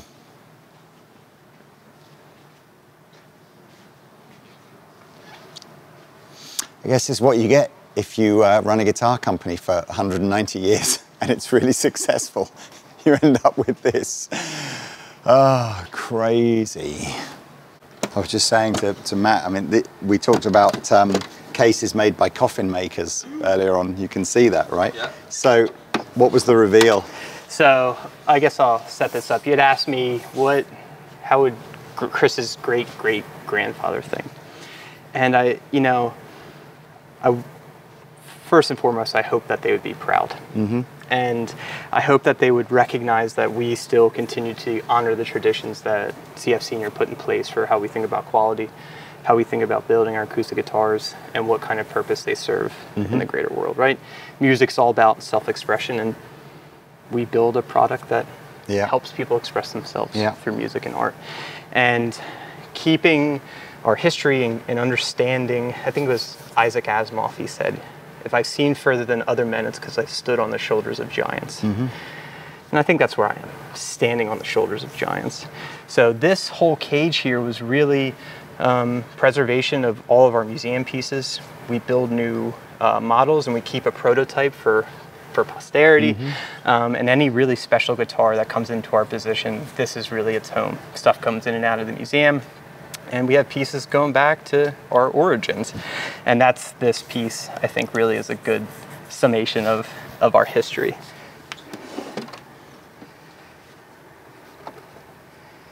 So this is obviously a Stauffer style instrument from 1834.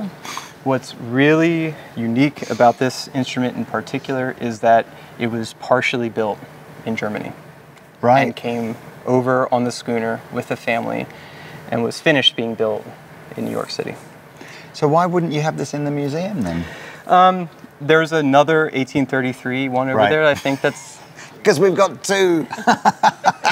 And this one, I think this one actually, you can tell that repairs were done. This one actually had been rebuilt. I think the one in the museum is probably still in its traditional original form. We obviously with bird's eye maple veneer, and I think our guess was that the core wood is Brazilian. Don't you love the fact that even 200 years later we kind of, we're still into bird's eye maple? Yeah, absolutely. And so you think underneath the veneer is probably Brazilian rosewood? Yeah, I think so. Which, I mean, that's my core wood of choice for sure, for any veneer.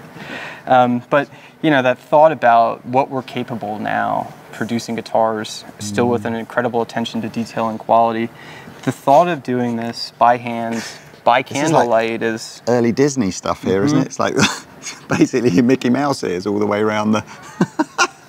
And the thought of this, I mean, the detail and the quality that they could achieve back then with really some very simplicity in tools is still something that will never stop blowing my mind. I'm kind of jealous of the fact that, you're holding something that one of your forefathers kind of just made themselves. Yep. It's like, I think we'd all love mementos of, generations gone past, but it's just, that's incredible. Can I hold it? Please. And the museum and here, I think it's always important for us to continue to reflect on our history and why we're so renowned as really the premier acoustic guitar builder in the world. Slap some EMGs on it, maybe put a Floyd on it, yeah, something like that. I've toned volume right through the top. Could do with a tuner. Auto tuners. Yeah, robot tuners, 100%. Yeah. And that's one thing that I always love. So whenever you see a Stauffer headstock with this really ornate, this mechanism itself typically could have been half the cost of the total instrument. So you see 1,800 pieces. If you saw friction pegs, you know that they were probably trying to have some other higher end attributes, because that really represented a significant cost. The transition away from that really just had to deal with supply chain and inability to kind of get them sourced from Germany. It's just, can you imagine being let loose in here? Given the keys, just going, I'll see you in a month. You know, it's just like, it's endless. And, I would. And I'd just sleep on the floor down here, and as long as I could, you know, get pizza delivered every day, I'd just live here. And this is, you know, the one thing that's cool about being 190 years old is there's an endless amount of history still to be learned about What our do you, business. I mean, I was saying to Carmen, but it's probably even more appropriate to you, you know, 2033 has got to be on your mind, hasn't it now? And Yeah. just thinking, you know, the 200-year celebration is going to be insane. So you guys saw the 2.5 millionth, Yeah. right? So from like ideation to execution, that was about 4 years. Yeah. So thinking about the 200-year mark, that's a real we thing, should probably right? start be thinking about it Will you now. invite us to the party? Yeah. Excellent stuff. Absolutely. It's insane. Oh man, it's a pleasure to meet you. Thank you very much. I've Absolutely. said that about 100 times today to all the different people that we've met, haven't we? But it's, I can't. It's just like, what? It's just a dream job, isn't it? I think Carmen and I know that we're very fortunate and lucky where we get to work and what we get to do, and getting to share that with others, especially great dealers across the pond, are something I'm always excited to do. Brilliant. There we go. I'm pretty sure this is absolutely 100% categorically the final goodbye of our trip to the East Coast of America. It's an amazing way to sign out. We're jumping on a plane tomorrow. We'll be back in the UK soon. But yes, thank you so much for everyone who's looked after us. Thank you for watching hours of footage. Well done to Tay and Pete as well for all the sterling work they do. But that's it. I'm signing out, I promise, for the last time. See ya. Goodbye. Thank you again. Thank you. Bye, Martin.